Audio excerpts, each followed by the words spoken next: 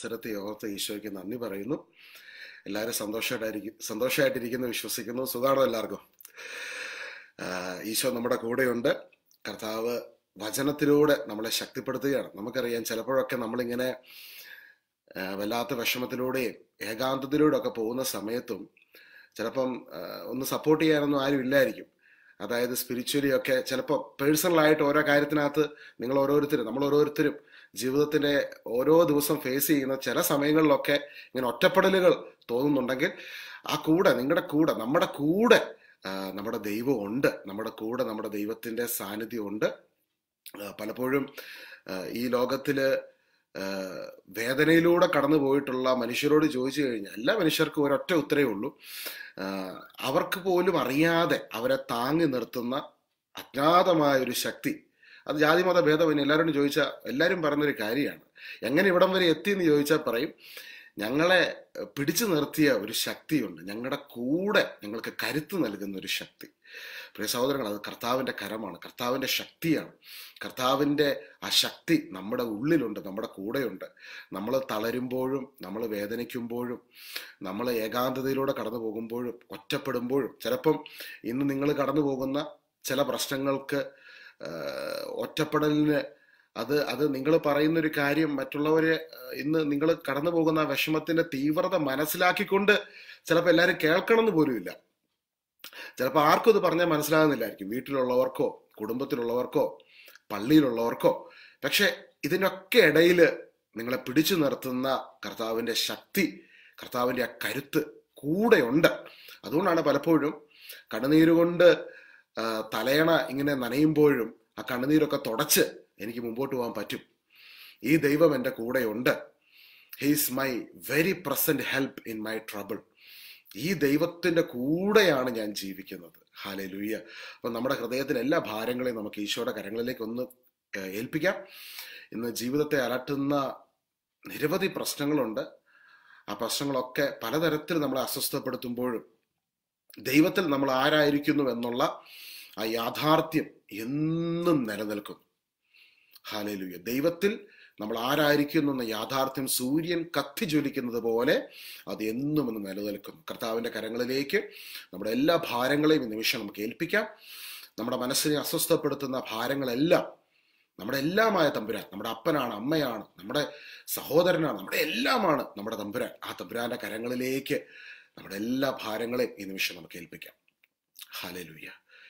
ഈശോപ്രിയ സഹോദരങ്ങളെ, സൂര്യൻ കത്തി ജ്വലിക്കുന്നു അല്ലെ? നമുക്കറിയാം, ഇവിടെ ഇപ്പൊ ഉച്ച സമയത്താണ്, ഇപ്പം നാട്ടിലിപ്പം വൈകിട്ടായി. പക്ഷെ സൂര്യൻ എപ്പോഴെങ്കിലും യഥാർത്ഥത്തിൽ സൂര്യന്റെ ശക്തി കുറയുന്നുണ്ടോ? ഇല്ല. സൂര്യൻ എപ്പോഴും കത്തി ജ്വലിച്ചുകൊണ്ടാണ് നിൽക്കുന്നത്. ഭൂമി ഇങ്ങനെ കറങ്ങുന്നത് കൊണ്ട് സൂര്യൻ ഉദിക്കുന്നു അസ്തമിക്കുന്നു നമ്മൾ കാണുന്നു. പക്ഷെ സൂര്യന്റെ ശക്തി, സൂര്യന്റെ പവർ എപ്പോഴും കത്തി ജ്വലിക്കുന്നത് പോലെ ഈശോയിൽ നമ്മൾ ആരായിരിക്കുന്നുവോ എന്നുള്ള യാഥാർത്ഥ്യം, ഈശോ നമ്മളൊക്കെ ആരാണ് എന്നുള്ള യാഥാർത്ഥ്യം ഒരിക്കലും മാറുന്നില്ല. എഫെസോസ് 1:10 പറയുന്നുണ്ട്, സ്വർഗത്തിലും കാലത്തിന്റെ പൂർണ്ണതയിൽ സ്വർഗത്തിലും ഭൂമിയിലുമുള്ള എല്ലാറ്റിനെയും ക്രിസ്തുവിൽ ഒന്നിപ്പിക്കുന്നതിന് വേണ്ടിയാണ്. കാലത്തിന്റെ പൂർണ്ണതയിൽ. ഇനി ചിലപ്പം നമ്മുടെ വീട്ടിലുള്ള ചില വ്യക്തികൾ ഈശോനെ മനസ്സിലാക്കിയിട്ടില്ലാത്തവരുണ്ടായിരിക്കും. പക്ഷേ ബൈബിളിൽ ഏറ്റവും ശക്തമായ യാഥാർത്ഥ്യം, നമ്മുടെ ദൈവം കുരിശിൽ മരിക്കുന്ന സമയത്ത് ഇന്ന് ഈശോനെ അറിയാത്ത നമ്മുടെ വീട്ടിലുള്ളവരടക്കം, അല്ലെങ്കിൽ നമ്മുടെ ചുറ്റുമുള്ളവരടക്കം സകലരെയും തൻ്റെ ഭൗതിക ശരീരത്തിലൂടെ പിതാവാം ദൈവത്തോട് അനുരഞ്ജിപ്പിച്ചു. അതാണ് നമ്മൾ കൊളോസസ് 1:20 കാണുന്നത്. സ്വർഗത്തിലും ഭൂമിയിലുമുള്ള എല്ലാ വസ്തുക്കളെയും എല്ലാറ്റിനെയും ഈശോ തൻ്റെ മരണത്തിലൂടെ പിതാവിനോട് അനുരഞ്ജിപ്പിക്കുകയും കുരിശിൽ ചിന്തിയ രക്തം വഴി അവിടുന്ന് സമാധാനം സ്ഥാപിക്കുകയും ചെയ്തു. അപ്പം ഈ ഒരു കാര്യം തിരിച്ചറിയുമ്പോൾ നമ്മുടെ ഉള്ളിലോട്ട് വലിയൊരു സമാധാനം കൈവരികയാണ്. അപ്പോൾ തന്നെ നമ്മൾ മനസ്സിലാക്കണം, കാലത്തിന്റെ പൂർണ്ണതയിൽ സ്വർഗത്തിന്റെയും ഭൂമിയിലുള്ള എല്ലാറ്റിനെയും ഒന്നിപ്പിക്കുവാൻ വേണ്ടി. അത് എഫെസോസ് 1:10 പറയുമ്പോൾ കൊളോസസ് 1:20 കുരിശ് മരണത്തിൽ അത് സംഭവിച്ചു എന്നുള്ള കാര്യം പറയുന്നത്.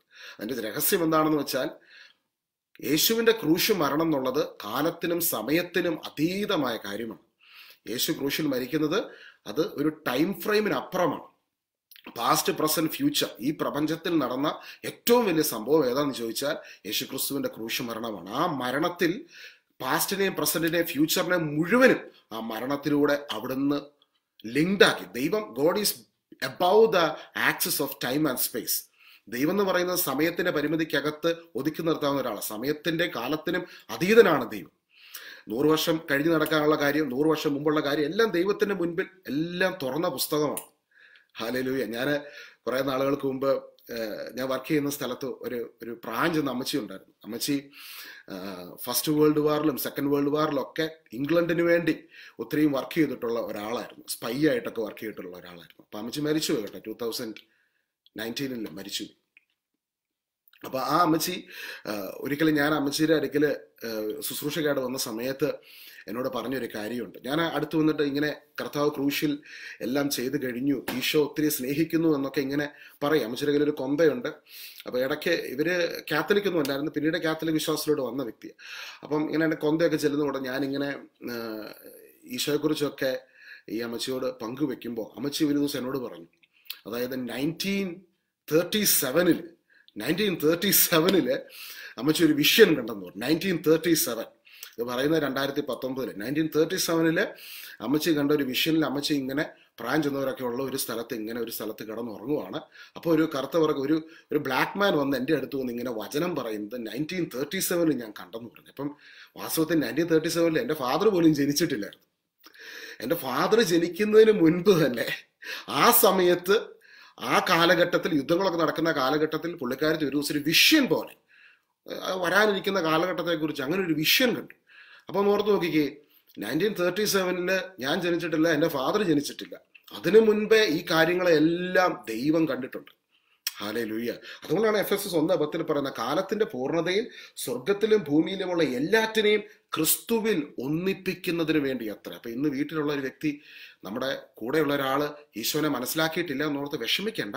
കാലത്തിന്റെ പൂർണ്ണതയിൽ സ്വർഗത്തിലും ഭൂമിയിലുമുള്ള എല്ലാറ്റിനെയും ക്രിസ്തുവിൽ ഒന്നിപ്പിക്കുന്നു. ക്രിസ്തുവിലേക്ക് വരികയാണ്. കാരണം എന്താ? സമസ്തവും ക്രിസ്തുവിലൂടെയാണ് ഉളവായത്. സമസ്തവും സ്ഥിതി ചെയ്യുന്നതും ക്രിസ്തുവിലാണ്. ഒരാൾക്കത് മനസ്സിലായാലും മനസ്സിലായില്ല. അതാണ് കൊളോസോസ് ലേഖനത്തിന് 1-ാം അധ്യായത്തിൽ നമ്മൾ നേരത്തെ പഠിച്ചൊരു കാര്യമാണ്. സമസ്തവും ക്രിസ്തുവിൽ സ്ഥിതി ചെയ്യുന്നു, സമസ്തവും ക്രിസ്തുവിലൂടെ ഉളവായിരിക്കുന്നു. അതുകൊണ്ട് ഈശോയുടെ ക്രൂശിലെ മരണത്തെ നമ്മൾ മെഡിറ്റേറ്റ് ചെയ്യുമ്പോൾ നമ്മൾ മനസ്സിലാക്കണം, അതായത് ആ ക്രൂശ് മരണ സമയത്ത് എല്ലാവരെയും അവിടുന്ന് ഒന്നിപ്പിച്ച നിമിഷമാണ്. അതുകൊണ്ട് തന്നെ ഇറ്റ് ഈസ് ഫിനിഷ്ഡ് എന്ന് പറയുമ്പോൾ നമ്മുടെ ഫ്യൂച്ചറിൽ നടക്കാനിരിക്കുന്ന കാര്യത്തിനും കൂടെ നമ്മൾ എല്ലാം നടന്നു. കർത്താവിന് എൻ്റെ ജീവിതത്തിന് മേലുള്ള പദ്ധതി അത് സംഭവിച്ചു, അതിനായി നന്ദി, ആമേൻ എന്ന് പറയുമ്പോൾ നമുക്ക് മുൻപോട്ട് പോകാനുള്ള ആ ഒരു കരുത്ത് പരിശുദ്ധാത്മാവ് ഉള്ളിൽ തരികയാണ്. സമാധാനത്തിൽ, ആ ഒരു വിശ്രമത്തിൽ, ഹെബ്രായർ 4:3 പറയുന്നില്ല, വിശ്വസിച്ചവരായ നാം വിശ്രമത്തിലേക്ക് പ്രവേശിക്കുന്നു. അപ്പം പരിശുദ്ധാത്മാവ് തരുന്ന ആ ഒരു വിശ്രമത്തിലായിരുന്നു കൊണ്ട് ഈശോയുടെ സ്നേഹം അനുഭവിച്ച് സൽപ്രവർത്തി ചെയ്ത് കർത്താവിനെ പ്രസാദിപ്പിച്ച് മുൻപോട്ട് പോകുവാൻ കർത്താവ് നമ്മളെ വിളിച്ചിരിക്കുകയാണ്. ഹല്ലേലൂയ. യേശുവേ നന്ദി. 1 തെസ്സലോനിക്കർ 5-ാം അധ്യായം 5 മുതലുള്ള വാക്യങ്ങളാണ് നമ്മൾ ഇന്ന് കർത്താവ് നമുക്ക് തന്നിരിക്കുന്നത്. അവിടെ നമ്മൾ കാണുന്നു, നിങ്ങളെല്ലാവരും പ്രകാശത്തിന്റെയും പകലിന്റെയും പുത്രന്മാരാണ്. നമ്മിൽ ആരും തന്നെ രാത്രിയുടെയോ അന്ധകാരത്തിന്റെയോ മക്കളല്ല. ഹല്ലേലൂയ. ആ വാക്യം ഒന്ന് സ്ക്രീനിൽ ഡിസ്പ്ലേ ചെയ്യാവോ പ്ലീസ്? നിങ്ങളെല്ലാവരും പ്രകാശത്തിന്റെയും പകലിന്റെയും പുത്രന്മാരാണ്. നമ്മിൽ ആരും തന്നെ രാത്രിയുടെയോ അന്ധകാരത്തിന്റെയോ മക്കളല്ല. അപ്പൊ ഇവിടെ വ്യക്തമായിട്ട് പറയുന്ന കാര്യം എന്താണ്? നമ്മളെല്ലാവരും പ്രകാശത്തിന്റെയും പകലിന്റെയും പുത്രന്മാരാണ്. പകലിൽ എന്താ? എല്ലാം വ്യക്തമായിട്ട് നമുക്ക് കാണാൻ പറ്റും, അല്ലെ? വ്യക്തമാണ്. വെളിച്ചമുള്ളപ്പോൾ സകലതും വ്യക്തമായിട്ട് കാണാൻ പറ്റും. അതുകൊണ്ട് തന്നെയാണ് നമ്മിൽ ആരും തന്നെയോ രാത്രിയുടെയോ അന്ധകാരത്തിന്റെയോ മക്കളല്ല. ഹല്ലേലൂയ. നിങ്ങൾ പ്രകാശത്തിന്റെ മകനാണ്, മകളാണ്. നിങ്ങളുടെ ഉള്ളിലൊരു വെളിച്ചമുണ്ട്. നിങ്ങൾ വെളിച്ചത്തിനകത്താണ് ജീവിക്കുന്നത്. ഹല്ലേലൂയ. അതിനാൽ മറ്റുള്ളവരെ പോലെ ഉറങ്ങിക്കഴിയാതെ നമുക്ക് ഉണർന്ന് സുബോധമുള്ളവരായിരിക്കാം. അതിനാൽ മറ്റുള്ളവരെ പോലെ ഉറങ്ങിക്കഴിയാതെ നമുക്ക് സുബോധമുള്ളവരായിരിക്കാം. ഓക്കെ, ഇനി എന്നെ നോക്കൂ. എങ്ങനെയാണ് നമുക്ക് ഈ സുബോധം, വചനത്തിന്റെ അടിസ്ഥാനത്തിൽ ഈ സുബോധം എന്ന് പറയുന്നത് എന്താണ്? സുബോധം പ്രധാനമായിട്ടും നമ്മൾ എല്ലാ ദിവസവും മനസ്സിലാക്കേണ്ട ഒരു സത്യം, അതായത് നമുക്കറിയാം, പൗലോസ്ലീഹായുടെ ലേഖനങ്ങളിലൂടെ നമ്മൾ പഠിക്കുമ്പോൾ നമ്മൾ യഥാർത്ഥത്തിൽ ആരാണ് എന്നുള്ള ചോദ്യത്തിന് ഉത്തരം നമുക്ക് ലഭിക്കുന്നുണ്ട്, അല്ലേ? മനുഷ്യൻ ഏറ്റവും കൂടുതൽ തിരയുന്ന ഒരു ചോദ്യമാണ്, ഞാൻ ആരാണ്, നമ്മൾ ആരാണ്, ഞാൻ എവിടെ നിന്ന് വന്നു? അതിനുള്ള ഉത്തരം എന്നാ? നമുക്കത് എഫെസോസ് 1:4 നമുക്കറിയാം. നമുക്ക് സുബോധം തരുന്ന ഒരു ഉത്തരമാണ്, നമുക്ക് ആത്മീയമായ നമുക്ക് ഉറപ്പ് തരുന്ന ഒരു ഉത്തരമാണ്. എന്താണത്? തൻ്റെ മുൻപാകെ സ്നേഹത്തിൽ പരിശുദ്ധരും നിഷ്കളങ്കരുമായിരിക്കുവാൻ ലോകസ്ഥാപനത്തിന് മുൻപ് തന്നെ അവിടുന്ന് നമ്മെ ക്രിസ്തുവിൽ തെരഞ്ഞെടുത്തു. അപ്പൊ നമ്മുടെ ഉത്ഭവം എന്നുള്ളത്, നമ്മൾ ആരാണെന്നുള്ളതിന്റെ ആ ഒരു അടിസ്ഥാനത്തിന്റെ അസ്തിത്വത്തിന്റെ തുടക്കം എവിടുന്ന? ലോകം സ്ഥാപിക്കപ്പെടുന്നതിന് മുൻപ് തന്നെ. ഹല്ലേലൂയ. അപ്പൊ നമ്മളൊക്കെ പല പല കാലഘട്ടത്തിൽ ജനിച്ച വ്യക്തികൾ, അല്ലെ? 1930s, 40s, 50s, 70s, 80s, അങ്ങനെ ഓരോ കാലഘട്ടത്തിൽ 90s ഒക്കെ ജനിച്ചവരാണ്. പക്ഷേ ദൈവത്തിൽ നമുക്ക് തുടങ്ങുന്ന നമ്മുടെ അടിസ്ഥാനം, നമ്മുടെ അസ്തിത്വത്തിന്റെ തുടക്കം, ദൈവത്തിന്റെ വചനം നമ്മളോട് പറയുന്നു, ലോകസ്ഥാപനത്തിന് മുൻപേ തുടങ്ങിയതാണ്. കാരണം അന്നേ ദൈവം നമ്മെ ക്രിസ്തുവിൽ തെരഞ്ഞെടുത്തു. ആ തെരഞ്ഞെടുപ്പ് അന്നേ സംഭവിച്ചു കഴിഞ്ഞതാണ്. ഹല്ലേലൂയ. അപ്പൊ നമ്മൾ ആരാണ്? നമ്മുടെ അസ്തിത്വം എവിടുന്ന് തുടങ്ങുന്നത്? നമ്മുടെ ഒറിജിൻ എന്ന് പറയുന്നത് കർത്താവിന്റെ ഉള്ളിൽ തന്നെയാണ്.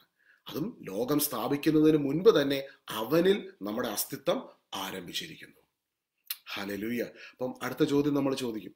നമുക്കറിയാം, നമ്മൾ ചോദിക്കുന്ന ഒരു കാര്യം, എവിടെയാണ് ഈ ദൈവം? 1 യോഹന്നാൻ 4 പറയുന്നുണ്ട്, ദൈവം സ്നേഹമാണ്. നിങ്ങൾ പരസ്പരം സ്നേഹിക്കുമ്പോൾ ആ സ്നേഹം നമ്മളിൽ പൂർണ്ണതയിലേക്ക് ആ ദൈവം തന്നെ സ്നേഹമാണ്. സ്നേഹിക്കാത്തവൻ ദൈവത്തെ അറിഞ്ഞിട്ടില്ല. കാരണം ദൈവം സ്നേഹമാണ്. ദൈവം എന്നാൽ സ്നേഹമാണ്. ദൈവം നമ്മുടെ കൂടെയുണ്ട്, നമ്മുടെ ചുറ്റുമുണ്ട്. പക്ഷെ എവിടെയാണ് ആ ദൈവം വസിക്കുന്നത്? എവിടെയാണ് ആ ദൈവം ഇരിക്കുന്നത്? എവിടെയാണ് ദൈവം ഇരിക്കുന്നത്? കൊളോസസ് 1:27 നമുക്ക് സുബോധം തരുന്ന, ഉറപ്പ് തരുന്ന മറ്റൊരു യാഥാർത്ഥ്യമാണ്. ന്യൂ ടെസ്റ്റ്മെന്റിന്റെ യാഥാർത്ഥ്യമാണ്, വചനം തരുന്ന യാഥാർത്ഥ്യമാണ്. മഹത്വത്തിന്റെ പ്രത്യാശയായ ക്രിസ്തു നിങ്ങളുടെ ഉള്ളിൽ തന്നെയുണ്ട്. ഹല്ലേലൂയ.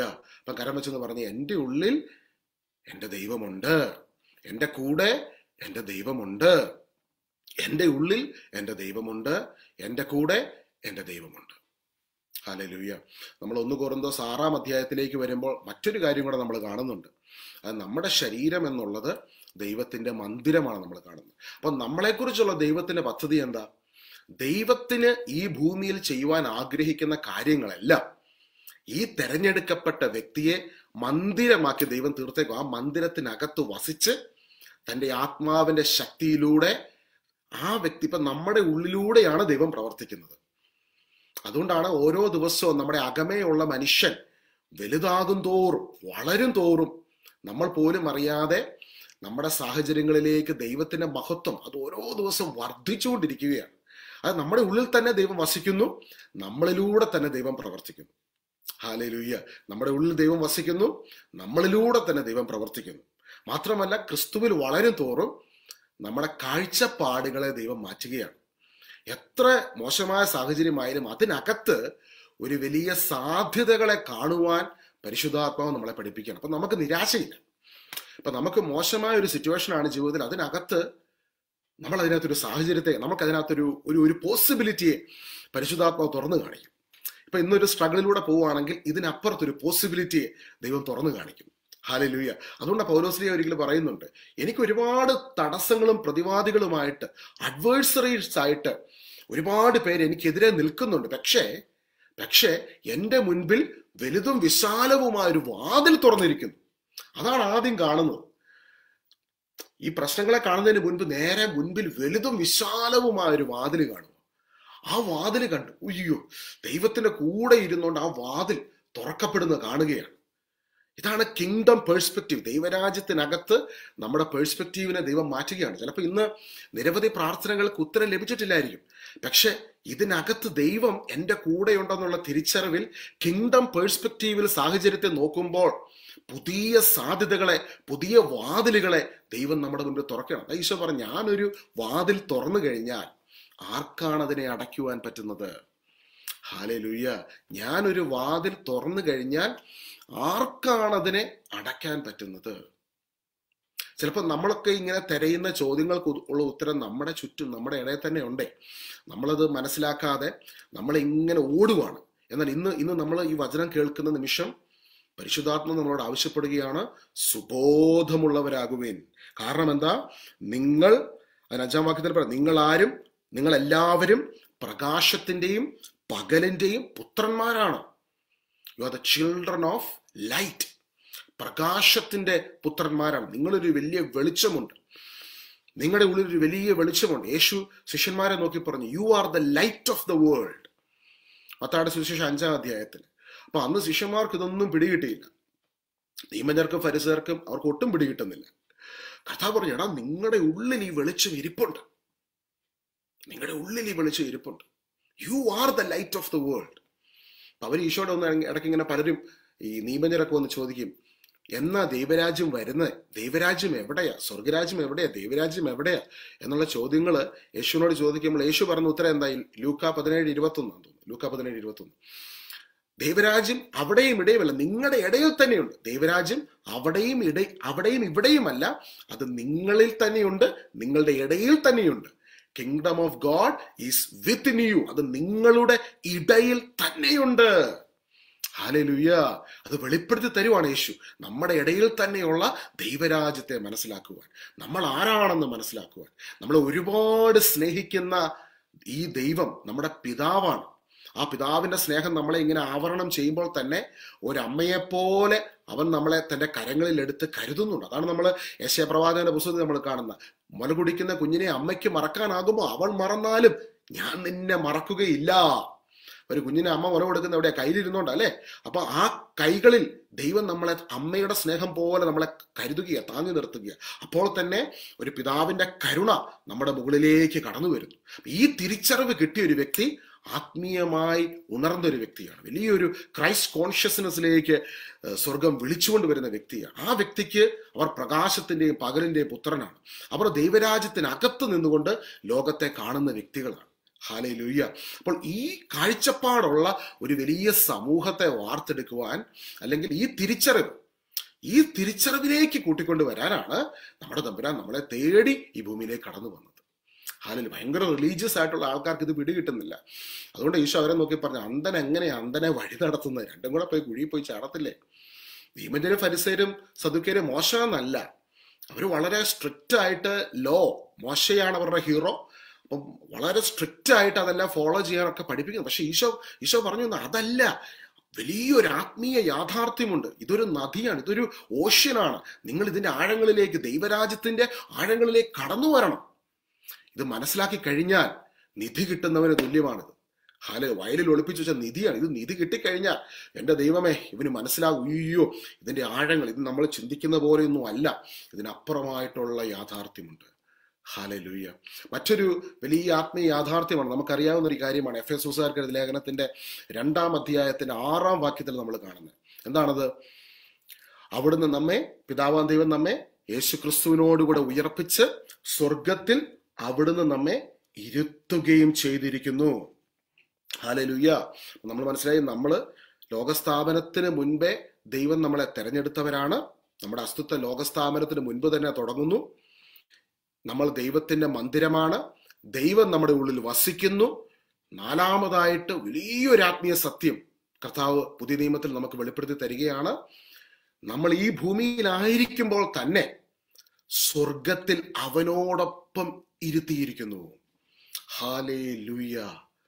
അതാണ് പിന്നീട് കൊളോസസ് 3-ാം അധ്യായത്തിലേക്ക് നമ്മൾ, ക്രിസ്തുവിനോടൊപ്പം നിങ്ങൾ ഉയർപ്പിക്കപ്പെട്ടെങ്കിൽ ക്രിസ്തു വസിക്കുന്ന ഉന്നതത്തിലുള്ളവയെ നിങ്ങൾ അന്വേഷിക്കുവിൻ. You are seated with him in the heavenly places. അപ്പൊ നമ്മൾ നോക്കുമ്പോൾ വാസ്തവത്തിൽ നമ്മളിപ്പോൾ ഭൂമിയിലല്ലേ ഇരിക്കുന്നത്. പക്ഷെ ഭൂമിയിൽ ഇരിക്കുമ്പോൾ തന്നെ you have A higher identity. ദൈവരാജ്യത്തിൽ കർത്താവ് ഈശോയോടൊപ്പം, അവനോടൊപ്പം ഇരിക്കുന്ന ഒരു ഹയർ സെൽഫ് നമുക്കെല്ലാവർക്കും ഉണ്ട്. അവനോടൊപ്പം ഇരിക്കുകയാണ്. സ്വർഗത്തിൽ അവനോടൊപ്പം ഇരുത്തിയിരിക്കുന്നു. ഇത് ഭയങ്കര സ്പിരിച്വൽ മിസ്റ്ററിയാണ്. ഇത് നമ്മൾ ആത്മാവിൽ പ്രാർത്ഥിക്കുമ്പോൾ, നമ്മുടെ പേഴ്സണൽ ആയിട്ടുള്ള പ്രേയറിലൊക്കെ നമുക്ക് കണ്ണടച്ച് ഈ ഒരു തിരിച്ചറിവിനകത്ത് നിൽക്കുമ്പോൾ നമ്മുടെ ഭവനം, നമ്മുടെ ജീവിതം മുഴുവനും പരിശുദ്ധാത്മാവിന്റെ ശക്തി കൊണ്ട് നമ്മൾ കണ്ണടച്ച് വീട്ടിലിരുന്ന് പ്രാർത്ഥിക്കുമ്പോൾ തന്നെ അതിശക്തമായ ദൈവസാന്നിധ്യം നമുക്ക് അനുഭവിക്കാൻ ഇടയായിത്തീരും. ജപ്പാനിലൊക്കെ ഉള്ള ഈ ബുദ്ധിസ്റ്റ് ആയിട്ടുള്ള മങ്കുകൾ, ഞാൻ അങ്ങനെയുള്ള കുറച്ച് ആൾക്കാരെ കുറേ വർഷങ്ങൾക്ക് മുമ്പ് ഞാൻ അവരോടൊക്കെ സംസാരിച്ചിട്ടുണ്ട്. അതുകൊണ്ട് നമ്മുടെ ഇന്ത്യയിൽ തന്നെയുള്ള പല ഭാരതത്തിലെ ശ്രേഷ്ഠരായിട്ടുള്ള പല പല ഹൈന്ദവരായിട്ടുള്ള സന്യാസി വര്യന്മാർ, അതിൽ എഡ്യൂക്കേറ്റഡ് ആയിട്ടുള്ള ഒത്തിരി ആൾക്കാരുണ്ട്. അപ്പോൾ അവരിൽ ചില ആൾക്കാരോട് സംസാരിച്ച നിമിഷങ്ങളിൽ അവർ പങ്കുവെച്ചൊരു കാര്യമുണ്ട്. അതായത് സെയിന്റ് പോൾ എഫേസുസാർക്ക് എഴുതിയ ലേഖനം 2-ാം അധ്യായത്തിൽ പറയുന്ന ഈ കാര്യം, ഇത് വലിയ ആത്മീയ യാഥാർത്ഥ്യമാണ്. കാരണം മറ്റു പല മതങ്ങളിലെയും പല കാര്യങ്ങളും അതിനെ ആഴത്തിൽ അപഗ്രഥിച്ചിട്ടുള്ള വ്യക്തികൾ, they are coming to A conclusion. ഈ ഒരു വലിയ കൺക്ലൂഷനിലേക്ക് അവർ വന്നടുത്തുകൊണ്ടിരിക്കുകയാണ്. ഇന്ന് വളരെ പോസിറ്റീവായിട്ടുള്ളൊരു കാര്യം പറയാം. ലോകത്തിലുള്ള മറ്റ് പല വിശ്വാസങ്ങളിൽപ്പെട്ടവർ ക്രിസ്തു ക്രൂശിൽ ചെയ്തു കഴിഞ്ഞ കാര്യത്തെ മനസ്സിലാക്കിക്കൊണ്ട് അതിലൂടെ മാനവരാശിക്ക് മുഴുവൻ തുറന്നു കൊടുത്തിരിക്കുന്ന എന്താ പറയുന്നത്, അതിശക്തമായ സാധ്യതകളെക്കുറിച്ച്, സൂപ്പർ നാച്ചുറൽ ആയിട്ടുള്ള സാധ്യതകളെക്കുറിച്ച് മനസ്സിലാക്കിക്കൊണ്ടിരിക്കുകയാണ്. ഹല്ലേലൂയ. ഒരു സന്യാസിവര്യൻ എന്നോട് പറഞ്ഞ് ഇപ്പോഴും ഓർക്കുന്നു, ഞങ്ങൾ വർഷങ്ങളായി തെരഞ്ഞുകൊണ്ടിരുന്ന ഒരു കാര്യമാണ് എഫേസോസ് 2-ാം അധ്യായത്തിൽ ഞങ്ങൾക്ക് ലഭിച്ചത്. അപ്പൊ നമ്മൾ മനസ്സിലാക്കണം, വചനത്തിൽ എഴുതിയിരിക്കുന്ന സത്യം നമ്മളെക്കുറിച്ച് പറഞ്ഞേക്കുന്ന സ്വർഗത്തിൽ അവനോടൊപ്പം നമ്മൾ ഇരുത്തപ്പെട്ടിരിക്കുന്നു. അപ്പൊ ഭൂമിയിൽ നിൽക്കുമ്പോൾ തന്നെ ഒരു സ്വർഗീയമായ ഐഡന്റിറ്റിയും നമുക്കുണ്ട്. ഹല്ലേലൂയ. യേശുവേ ആരാധന. ഭൂമിയിൽ നിൽക്കുമ്പോൾ തന്നെ സ്വർഗീയമായ ഒരു ഐഡന്റിറ്റിയും നമുക്കുണ്ട്. അപ്പം ഈ ഒരു കൺസെപ്റ്റിനെ ബേസ് ചെയ്ത് 90s-ലും 2000-ലൊക്കെ ഒരുപാട് ഹോളിവുഡിൽ പോലും മൂവീസ് ഇറങ്ങിയിട്ടുണ്ടായിരുന്നു. അപ്പം പലപ്പോഴും നമ്മൾ ഈ ഒരു കൺസെപ്റ്റിനെ മനസ്സിലാക്കാതെ പോകും. കാരണം നമുക്ക് പേഴ്സണലായിട്ട് ആക്സസ് ചെയ്യാൻ പറ്റുന്ന നിരവധിയായ മേഖലകളുണ്ട് പ്രാർത്ഥനയിലൂടെ. ഇപ്പം കണ്ണുകൾ അടച്ച്, നിങ്ങൾക്ക് തന്നെ കണ്ണടച്ച് ഒന്ന് പ്രാർത്ഥിക്കുന്ന സമയത്ത് കാണാൻ പറ്റും, സ്വർഗത്തിൽ അവനോടൊപ്പം ഇരുത്തിയിരിക്കുന്നു എന്ന് വചനം പറയുന്ന ആ ആത്മലോകത്തിൽ യേശുവിനോടൊപ്പം ആയിരിക്കുന്ന ആ യാഥാർത്ഥ്യത്തെ തിരിച്ചറിഞ്ഞുകൊണ്ട് ഒന്ന് പ്രാർത്ഥിച്ചു നോക്കിക്കേ. എന്നിട്ട് സങ്കീർത്തനം 91 ചൊല്ലി നോക്കിക്കേ. സങ്കീർത്തനം 91 അത്യുന്നതന്റെ സംരക്ഷണത്തിൽ വസിക്കുന്നവന്, സർവശക്തന്റെ തണലിൽ കഴിയുന്നവൻ. ആരാ സർവശക്തന്റെ തണലിൽ കഴിയുന്നത്? ആരാണ് അത്യുന്നതന്റെ സംരക്ഷണത്തിൽ വസിക്കുന്നത്? വാസ്തവത്തിൽ സങ്കീർത്തനം 91 ഒരു പ്രവചന സങ്കീർത്തനമാണ്. ഈ തിരിച്ചറിവിനകത്തോട്ട് വരുന്ന മനുഷ്യർക്ക് വേണ്ടി എഴുതപ്പെട്ടതെന്ന് വേണം നമുക്ക് പറയാം, അല്ലേ? നമുക്ക് വേണ്ടി എഴുതപ്പെട്ടതാണ് അത്യുന്നതന്റെ സംരക്ഷണം. അവിടുത്തെ ചിറകിന്റെ കീഴിൽ മറഞ്ഞിരിക്കുക, അവിടുത്തോടൊപ്പം ആയിരിക്കുക, അവിടുത്തോടൊപ്പം വിശ്രമിച്ചുകൊണ്ട് ഈ ഭൂമിയിൽ ദൈവരാജ്യം പണിയുന്നതിന് വേണ്ടി ഈ ഭൂമി നിൽക്കുകയാണ്. Hallelujah. So what is our mission? ഈ ഭൂമിയിലായിരിക്കുമ്പോൾ ദൈവരാജ്യം പണിയുന്നതിന് വേണ്ടി. ഈ ദൈവരാജ്യം പണിയുന്നത് നമ്മൾ തനിച്ചാണോ? അല്ല. ദൈവത്തിന്റെ മന്ദിരമാക്കി നമ്മളെ തീർത്തിരിക്കുന്നു. ദൈവം നമ്മുടെ ഉള്ളിൽ വസിക്കുന്നു. ഈ കാര്യത്തിന് വേണ്ടി ലോകസ്ഥാപനത്തിന് മുൻപേ തെരഞ്ഞെടുക്കപ്പെട്ടിരിക്കുന്നു. ഈ ഭൂമിയിലായിരിക്കുമ്പോൾ തന്നെ സ്വർഗീയമായ ഒരു ഐഡന്റിറ്റിയിൽ നമുക്കുണ്ട്. ഈശോയോടൊപ്പം സ്വർഗത്തിൽ നമ്മൾ ഇരിക്കുന്നു. ഹല്ലേലൂയ. എവിടെയാ ദൈവരാജ്യം? ദൈവരാജ്യം എവിടെയാ? ഈശോയോട് ചോദിച്ചു അവര്, ദൈവരാജ്യം എവിടെയാ? ഈശോ പറഞ്ഞു, ദൈവരാജ്യം അവിടെ ഇവിടെയൊന്നും അല്ല, സോളാർ സിസ്റ്റത്തിന് വെളിയിലല്ല, നിങ്ങളുടെ ഇടയിൽ തന്നെയുണ്ട്. Kingdom of God is within you. Kingdom of God is around U. നിങ്ങളുടെ അകമയുള്ള മനുഷ്യന്റെ കണ്ണുകളിലൂടെ അത് കാണാൻ തുടങ്ങുമ്പോൾ സാഹചര്യങ്ങൾ മാറാൻ തുടങ്ങുകയാണ്. നമ്മൾ കാണുന്ന കാഴ്ചപ്പാടുകൾ മുഴുവൻ മാറുകയാണ്. ഹല്ലേലൂയ. യേശുവേ ആരാധന. അതുകൊണ്ടാണ് ഇതിന്റെ 7 മുതലുള്ള വാക്യങ്ങൾ നമ്മൾ വായിക്കുന്നു. ഉറങ്ങുന്നവർ രാത്രിയിലാണ് ഉറങ്ങുന്നത്, മദ്യപിച്ച് ഉന്മത്തരാകുന്നവർ രാത്രിയിലാണ് ഉന്മത്തരാകുന്നത്. പകലിന്റെ മക്കളായ നമുക്ക് വിശ്വാസത്തിന്റെയും സ്നേഹത്തിന്റെയും കവചവും രക്ഷയുടെ പ്രത്യാശയാകുന്ന പടത്തൊപ്പിയും ധരിച്ച് സുബോധമുള്ളവരായിരിക്കാം. പകലിന്റെ മക്കളായ നമുക്ക്, നമ്മളാരാ? പകലിന്റെ മക്കളാണ്. പകലിന്റെ മക്കളായ നമുക്ക് വിശ്വാസത്തിന്റെ, ഇപ്പൊ ഈ പറഞ്ഞ കാര്യങ്ങളൊക്കെ നമ്മുടെ വിശ്വാസം, നമ്മുടെ കൂടെ ഉള്ള ദൈവത്തിന്റെ ഉറപ്പാണ്. ദൈവം നമുക്ക് തരുന്ന ഉറപ്പാണ്. അപ്പൊ പകലിന്റെ മക്കളായ നമുക്ക് വിശ്വാസത്തിന്റെയും സ്നേഹത്തിന്റെയും കവചം. വിശ്വാസത്തിന്റെയും സ്നേഹത്തിന്റെയും കവചം. കാരണം ദൈവം സ്നേഹമാണ്. അപ്പൊ ദൈവം സ്നേഹമാകുന്ന ഈ ദൈവമാണ് നമ്മുടെ ഉള്ളിൽ വന്ന് വസിക്കുന്നത്. അപ്പൊ ആ കവചം, ആരാ സ്നേഹമാകുന്ന ദൈവം? ഈശോ. അപ്പൊ ഈശോയുടെ കവചമാണ് നമ്മുടെ ചുറ്റും ഉള്ളത്. ആ സ്നേഹത്തിന്റെയും കവചവും രക്ഷയുടെ പ്രത്യാശയാകുന്ന പടത്തൊപ്പിയും ധരിച്ച് സുബോധമുള്ളവരായിരിക്കാം. എൻ്റെ ഈശോയുടെ മരണത്തിലൂടെ അവിടുന്ന് എന്നെ രക്ഷിച്ചിരിക്കുന്നു, എന്നെ വീണ്ടെടുത്തിരിക്കുന്നു. ഹല്ലേലൂയ. അപ്പോൾ ഈശോയുടെ ആ ദിവ്യ സ്വഭാവം നമ്മളിൽ നിന്ന് പുറത്തോട്ട് വരണമെന്ന് ഈശോ ആഗ്രഹിക്കുകയാണ്. ഞാനിന്ന് ഈ പ്രയർ മീറ്റിങ്ങിലോട് ജോയിൻ ചെയ്യുന്നതിന് മുൻപ് പെട്ടെന്ന് പ്രാർത്ഥിച്ചുകൊണ്ടിരിക്കുന്ന സമയത്ത് ഒരു കാര്യം ഈശോ എന്നെ കാണിച്ചു തന്നു. അതായത് ഈ ഈശോനെ ക്രൂശിക്കുവാൻ വേണ്ടി പിടിച്ചുകൊണ്ട് പോകാൻ വേണ്ടി പടയാളികൾ വന്ന സമയത്ത് പത്രോസ്ലിഹ വന്ന് എടുത്തൊരു വാളെടുത്ത് ഒരു പടയാളിയുടെ ചെവി വെട്ടിക്കളയുന്നുണ്ട്, അല്ലെ, ഛേദിച്ച് കളയുന്നുണ്ട്. ഈശോ പറഞ്ഞു, വാളെടുക്കുന്നവൻ വാളാലെ എന്ന് പറഞ്ഞ് ഈശോ കുരിശിലേക്ക് പോകുന്നതിന് മുൻപ് ഈശോ ചെയ്ത അവസാനത്തെ അത്ഭുതം എന്ന് വേണേൽ പറയാം. എന്താണ്? ഒരു ചെവി അറ്റുപോയൊരു ചെവി കർത്താവ് വെച്ച് പിടിപ്പിക്കുകയാണ്. വെച്ച് പിടിപ്പിക്കുക, റിക്രിയേറ്റ് ചെയ്യുക. പുതിയൊരു ചെവി അവിടെ സൃഷ്ടിച്ചു കർത്താവ്.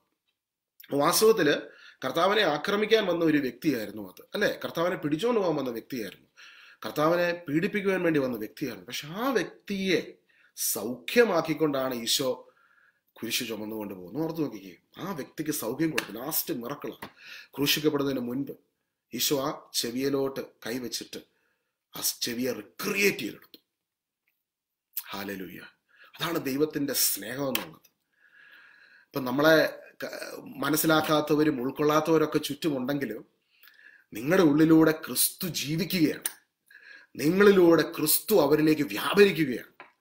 ഓർത്ത് നോക്കിക്കേ, നിങ്ങളെ വേദനിപ്പിക്കുന്ന കുടുംബാംഗങ്ങൾ ഇരിക്കുമ്പോൾ അവർക്ക് എങ്ങനെയാ സ്നേഹത്തോടെ ഭക്ഷണം എടുത്തു കൊടുക്കാൻ പറ്റുന്നത്?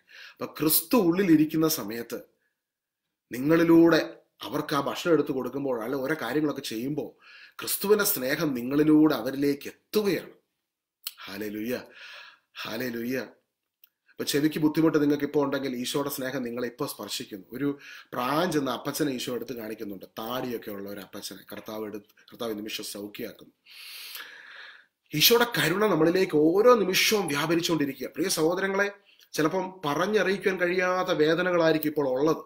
പക്ഷെ ആ വേദനയ്ക്കകത്തും ദൈവത്തിന്റെ സ്നേഹം, പരിശുദ്ധാത്മാവിലൂടെ ദൈവത്തിന്റെ സ്നേഹം നമ്മുടെ ഹൃദയങ്ങളിലേക്ക് നമുക്ക് നൽകപ്പെട്ടിരിക്കുന്ന പരിശുദ്ധാത്മാവിലൂടെ ചൊരിയപ്പെട്ടേക്കുവാണ്. പ്രത്യാശ നമ്മെ നിരാശരാക്കുന്നില്ല. ചിലപ്പോൾ ഇന്ന് നീറിപ്പുകയുന്ന വിഷയങ്ങൾക്കുള്ളിലായിരിക്കും നിൽക്കുന്നത്. ഇതിനകത്ത് നിങ്ങളെ പിടിച്ചു നിർത്തുന്ന പരിശുദ്ധാത്മാവിന്റെ സമാശ്വാസം നിങ്ങളിലേക്ക് വെളിപ്പെടുന്നു. ഈ സമാശ്വാസത്തിനകത്ത് നിന്ന് ക്രിസ്തുവിന് വേണ്ടി ശുശ്രൂഷ ചെയ്യുവാൻ ക്രിസ്തു നമ്മളെ വിളിക്കുകയാണ്. ഹല്ലേലൂയ. ക്രിസ്തുവിന്റെ ശബ്ദം കേൾക്കാൻ പറ്റും. നമ്മുടെ ഉള്ളിൽ തന്നെ ക്രിസ്തു നമുക്ക് സമാശ്വാസം നൽകി നമ്മളെ വഴി നടത്തും. ഞാൻ ഓർക്കുന്നുണ്ട്, നീറിപ്പുകയുന്ന വിഷയങ്ങൾ മാത്രം നിന്നിരുന്ന ചില പീരീഡ്, അതായത് ഒരു പ്രശ്നം ഇങ്ങനെ ചുറ്റും 4 വശത്തു നിന്നും പ്രോബ്ലം നിൽക്കുവാണ്. അപ്പൊ ഈ പ്രോബ്ലം നിൽക്കുന്നതിന്റെ ഇടയ്ക്ക് ഈ വലിയ സമാശ്വാസം അനുഭവിക്കാൻ പറ്റും. അപ്പൊ ഈ സമാശ്വാസം അനുഭവിക്കുന്ന കൂടെ കർത്താവ് ചില ശുശ്രൂഷകൾ ഒരുക്കി തരും. ആ ശുശ്രൂഷകൾ ഒരുക്കി തരിക എന്ന് പറഞ്ഞാൽ ഞാനിപ്പോൾ ഒരിക്കലും ഓർക്കുന്നുണ്ട്, പ്രാർത്ഥിച്ചുകൊണ്ടിരിക്കുന്ന സമയത്ത് ദൈവം ഒരിക്കല് എന്നോട് പറഞ്ഞു, ഹോസ്പിറ്റലുകളിൽ പോയി രോഗികൾക്ക് വേണ്ടി പ്രാർത്ഥിക്കാൻ. 10-15 വർഷം മുമ്പ് കേട്ടോ. അപ്പം എൻ്റെ ഒരു ഫ്രണ്ട് ഉണ്ട്, മനു എന്ന് പറഞ്ഞ്. മനുവും ഞാനും കൂടെ, ഞങ്ങൾ രണ്ടുപേരും കൂടെ ഹോസ്പിറ്റലിൽ പോയി. അപ്പം ഞങ്ങൾക്ക് അറിയാമല്ല എന്താ ചെയ്യേണ്ടത്, ഹോസ്പിറ്റലിൽ പോയിട്ട് എന്ത് ശുശ്രൂഷ ചെയ്യേണ്ടത്, കാര്യങ്ങളൊന്നും അറിയാൻ മേല. അപ്പം ഇങ്ങനെ പ്രാർത്ഥിക്കുമ്പോൾ പരിശുദ്ധാത്മാവ് തന്നെ ഗൈഡൻസിൽ വി വെന്റ് ആൻഡ് കോട്ടയത്ത് മെഡിക്കൽ കോളേജിലും കാരിത്താസ് ഹോസ്പിറ്റലിലും ഒക്കെ ഓരോ സ്ഥലത്ത് ഞങ്ങൾ രോഗികൾക്ക് വേണ്ടി പ്രാർത്ഥിക്കുവാൻ പോകുമായിരുന്നു. അപ്പം കർത്താവ് സ്ട്രിക്ട്ലി പറഞ്ഞ ഒരു കാര്യം, അന്ന് കൂടുതലൊന്നും പറയരുത്, ജസ്റ്റ് അവർക്ക് വേണ്ടി പ്രാർത്ഥിക്കുക, ഞാൻ അവരെ സ്നേഹിക്കുന്നു, ഞാൻ അവർക്ക് വേണ്ടി ബലിയായി തീർന്നു, എല്ലാം ചെയ്തു കഴിഞ്ഞു, ഇങ്ങനെയുള്ള 1-2 കാര്യങ്ങൾ പറയുക, പ്രാർത്ഥിക്കുക. അപ്പൊ ഒരിക്കലും ഞങ്ങൾക്ക് അതിനൊരു തടസ്സമായിട്ട് ഒന്നും നിന്നില്ല.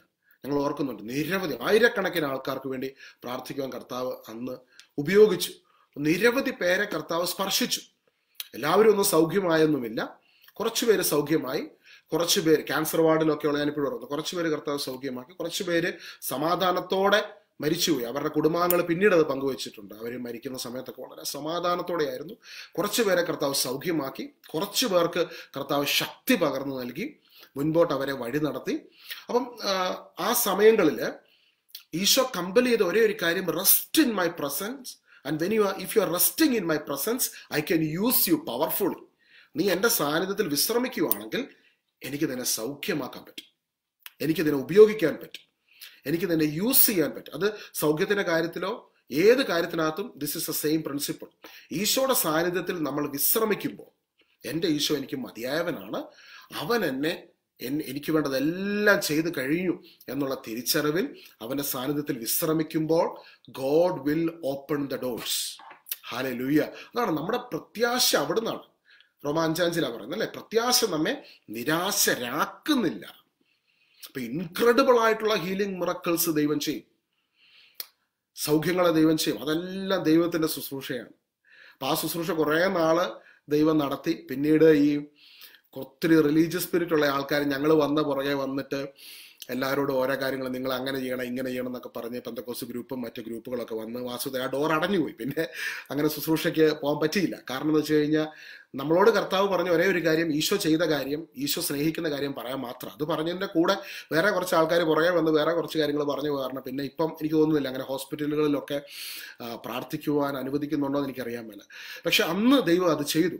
അപ്പോൾ ഇന്നും ദൈവത്തിനൊരു മാറ്റമില്ല. ക്രിസ്തു ചെയ്ത ക്രൂശിൽ പൂർത്തീകരിച്ചത് പ്രപഞ്ചത്തിലുള്ള എല്ലാവർക്കും വേണ്ടിയാണ്. ഹല്ലേലൂയ. അതുകൊണ്ട് നമ്മൾ ഇപ്പോഴും സൈബ്രദർ പറയുന്നൊരു കാര്യം, സുവിശേഷം എല്ലാവർക്കും എല്ലാമാണ്. എല്ലാവർക്കും എല്ലാമായി തീർന്ന ഈശോയാണ് സുവിശേഷം. അവൻ ഭൂമിയിലുള്ള എല്ലാവർക്കും എല്ലാമായി തീർന്നു. അവനെ പങ്കുവെക്കുകയാണ്, അവനെ കൊടുക്കുകയാണ്. ഈ ദൈവം നമ്മുടെ ഉള്ളിൽ ഇരിപ്പുണ്ട്. ഈ സൽപ്രവർത്തിക്കായി ദൈവം നമ്മളെ സൃഷ്ടിച്ചിരിക്കുന്നു. ഹല്ലേലൂയ.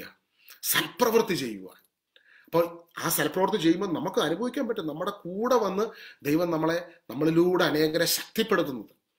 അവിടെ ദൈവമാണ് സൗഖ്യമാക്കുന്നത് കേട്ടോ, വ്യക്തികളല്ല. ദൈവമാണ്, ഈശോയാണ് സൗഖ്യമാക്കുന്നത്. ഈശോയാണ് ഈ ശുശ്രൂഷകളെല്ലാം ഒരുക്കുന്നത്. ഇന്ന് നിങ്ങൾ ചിലപ്പോൾ ഇന്ന് ആക്സിഡന്റ് ആയിട്ടായിരിക്കും, യാദൃച്ഛികമായിട്ടായിരിക്കും ഈ ഒരു പ്രെയർ മീറ്റിംഗിലേക്ക് കടന്നു വന്നത്. പക്ഷെ നിങ്ങളിലൂടെ ഈശോ അനേകരെ സ്പർശിക്കുവാൻ ഈശോ ആഗ്രഹിക്കുന്നു. അതിനുവേണ്ടിയാണ് നിങ്ങളെ ഇന്ന് കൂട്ടിക്കൊണ്ട് വന്നേക്കുന്നത്. ഹല്ലേലൂയ. കാരണം നിങ്ങൾ ക്രിസ്തുവിന്റെ ശരീരമാണ്, ആ ശരീരത്തിന്റെ അവയവമാണ്. നമ്മൾ വലിയ 4-5 സത്യങ്ങൾ നമ്മൾ ഇന്ന് മനസ്സിലാക്കിക്കൊണ്ടിരിക്കും. ഒന്നാമത്തെ എന്താ? ദൈവം നമ്മുടെ ഉള്ളിൽ വസിക്കുന്നു, കൊളോസസ് 1:27. രണ്ടാമതായിട്ട് നമ്മൾ ആരാണ്, നമ്മൾ എവിടെ നിന്ന് വന്നു, ലോകസ്ഥാപനത്തിന് മുൻപേ തെരഞ്ഞെടുക്കപ്പെട്ട വ്യക്തിയാണ്. നമ്മുടെ അസ്തിത്വം ദൈവത്തിൽ തന്നെ തുടങ്ങിയിരിക്കുന്നു. നമ്മളെക്കുറിച്ചുള്ള ദൈവത്തിന്റെ പദ്ധതി എന്താ? ദൈവത്തിന്റെ മന്ദിരമാണ് നമ്മൾ. V are the temple of God. 1 Corinthians 6 ഈ ടെമ്പിളിനകത്ത് ദൈവം വസിക്കുന്നു. നമ്മൾ ഈ ഭൂമിയിൽ ശുശ്രൂഷ ചെയ്യുമ്പോൾ തന്നെ, ഭൂമിയിലായിരിക്കുമ്പോൾ തന്നെ നമുക്ക് സ്വർഗീയമായൊരു ഐഡന്റിറ്റി ഉണ്ട്. കാരണം ഈശോയോടൊപ്പം സ്വർഗത്തിൽ നാം ഇരുത്തപ്പെട്ടിരിക്കുന്നു. അതുകൊണ്ട് ഉന്നതത്തിലുള്ളവയെ അന്വേഷിച്ചുകൊണ്ട് സുബോധമുള്ളവരായി ദൈവരാജ്യത്തിലാണെന്നുള്ള തിരിച്ചറിവിൽ ഈ ഭൂമിയിൽ ജീവിക്കുക, ക്രിസ്തുവിന്റെ ശരീരത്തിന്റെ അവയവങ്ങളായി. ഹല്ലേലൂയ. 1 Corinthians 12:27. നിങ്ങൾ ക്രിസ്തുവിന്റെ ശരീരവും ഓരോരുത്തരും അതിൻ്റെ അവയവങ്ങളുമാണ്. നമ്മളാരാ? നമ്മൾ ക്രിസ്തുവിന്റെ ശരീരമാണ്. നമ്മൾ ഓരോരുത്തരും ക്രിസ്തുവിന്റെ ശരീരത്തിന്റെ അവയവങ്ങളാണ്. ഹല്ലേലൂയ. പകലിന്റെ മക്കളായ നമുക്ക് വിശ്വാസത്തിന്റെയും സ്നേഹത്തിന്റെയും കവചവും രക്ഷയുടെ പ്രത്യാശയാകുന്ന പടത്തുപ്പിയും ധരിച്ച് സുബോധമുള്ളവരായിരിക്കാം. എന്തെന്നാൽ നാം ക്രോധത്തിന് ഇരയാകണമെന്നല്ല, നമ്മുടെ കർത്താവ് യേശു ക്രിസ്തുവിലൂടെ രക്ഷ പ്രാപിക്കണമെന്നാണ് ദൈവം നിശ്ചയിച്ചിട്ടുള്ളത്. ആ ഒരു വാക്യം ഒന്ന് സ്ക്രീനിൽ കാണിക്കാവോ? 1 തെസ്സലോനിക്കർ 5:9. നാം ക്രോധത്തിന് ഇരയാകണമെന്നല്ല, നമ്മുടെ കർത്താവ് യേശു ക്രിസ്തുവിലൂടെ രക്ഷ പ്രാപിക്കണം എന്നാണ് ദൈവം നിശ്ചയിച്ചിട്ടുള്ളത്.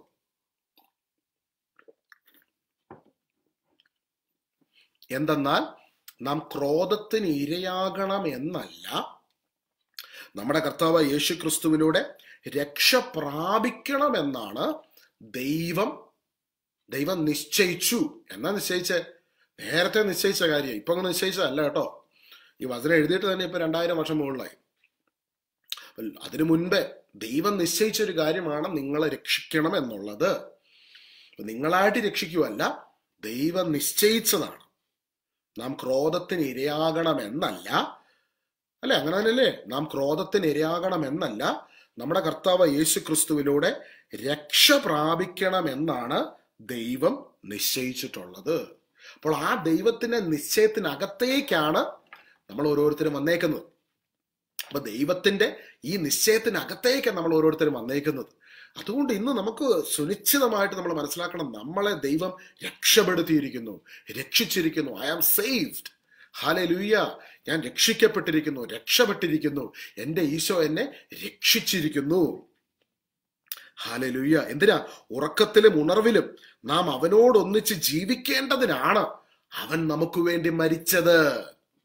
ഉറക്കത്തിലും ഉണർവിലും, ഉണർന്നിരിക്കുക മാത്രമല്ല, ഉറക്കത്തിലും, ഉറങ്ങിക്കിടക്കുമ്പോഴും ഉറക്കത്തിലും ഉണർവിലും നാം അവനോടൊന്നിച്ച് ജീവിക്കേണ്ടതിനാണ് അവൻ നമുക്ക് വേണ്ടി മരിച്ചത്. അതായത് ഉറങ്ങിക്കിടക്കുമ്പോൾ നമ്മൾ പ്രാർത്ഥിച്ചുകൊണ്ടാണ് ഉറങ്ങുന്നത്.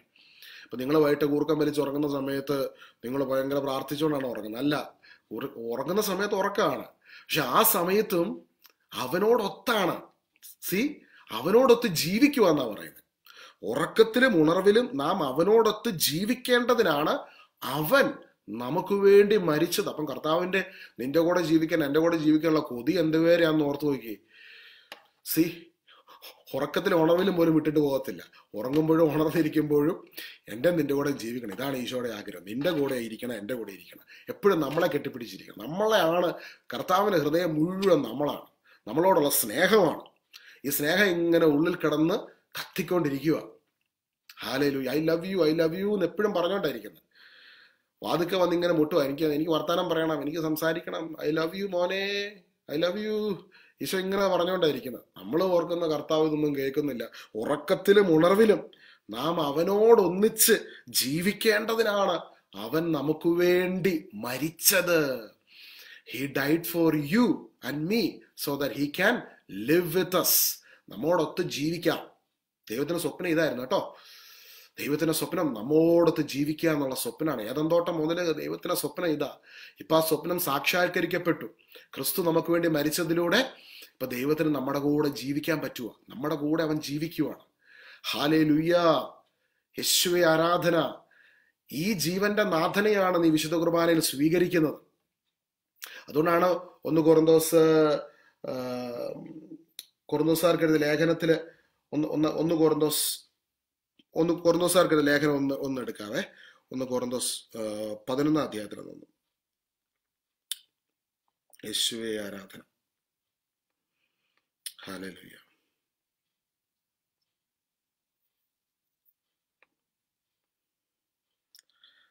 കൊറിന്തോസ് 11 29 കൊറിന്തോസ് 11:29 പറയുന്നുണ്ട്, ശരീരത്തെ വിവേചിച്ചറിയാതെ ഭക്ഷിക്കുകയും പാനം ചെയ്യുകയും ചെയ്യുന്നവൻ തൻ്റെ തന്നെ ശിക്ഷാവിധിയാണ് ഭക്ഷിക്കുകയും പാനം ചെയ്യുകയും ചെയ്യുന്നത്. നിങ്ങളിൽ പലരും രോഗികളും ദുർബലരുമായിരിക്കുന്നതിനും ചിലർ മരിച്ചു പോകുന്നതിനും കാരണം ഇതാണ്. അപ്പം ഈ ഒരു ഭാഗം നമ്മൾ വായിക്കുമ്പോൾ പലപ്പോഴും നമുക്ക് ഒരുപാട് കൺഫ്യൂഷൻ വരാറുണ്ടായിരുന്നു, അല്ലേ? വാസ്തവത്തിൽ എന്താണ് അവിടെ ഉദ്ദേശിച്ചേക്കുന്നത്?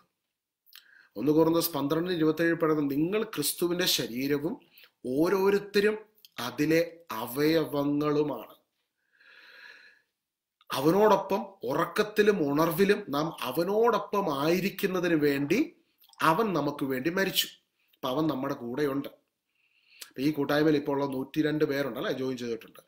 നമ്മളെല്ലാവരും ഈശോയുടെ ശരീരത്തിന്റെ അവയവമാണ്. നമ്മളെല്ലാ ദിവസവും ദിവ്യകാരുണ്യം സ്വീകരിക്കുന്നതിന് മുമ്പ് ആത്മശോധന ചെയ്യേണ്ട ഒരു കാര്യം ഇത് മാത്രമാണ്.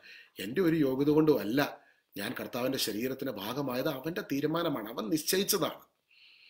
അവൻ നിശ്ചയിച്ച പ്രകാരമാണ് ഇപ്പൊ ഈ കൂട്ടായ്മയിൽ ഇപ്പൊ പങ്കെടുക്കുന്ന 102 പേരും പങ്കെടുക്കുന്നത്. അവർ ചിലപ്പോൾ ഇന്നലെ ഈ വിശ്വാസത്തെ മനസ്സിലാക്കിയവരായിരിക്കും, ചിലപ്പോൾ 1 മാസം മുമ്പ് മനസ്സിലാക്കിയവരായിരിക്കും. അവരുടെ നിറമോ കളറോ ഭാഷയോ ഒന്നും നമുക്ക് നോക്കേണ്ട ആവശ്യമില്ല. അവരെല്ലാവരും ക്രിസ്തുവിലും നമ്മളെല്ലാവരും ഒന്നാണ്.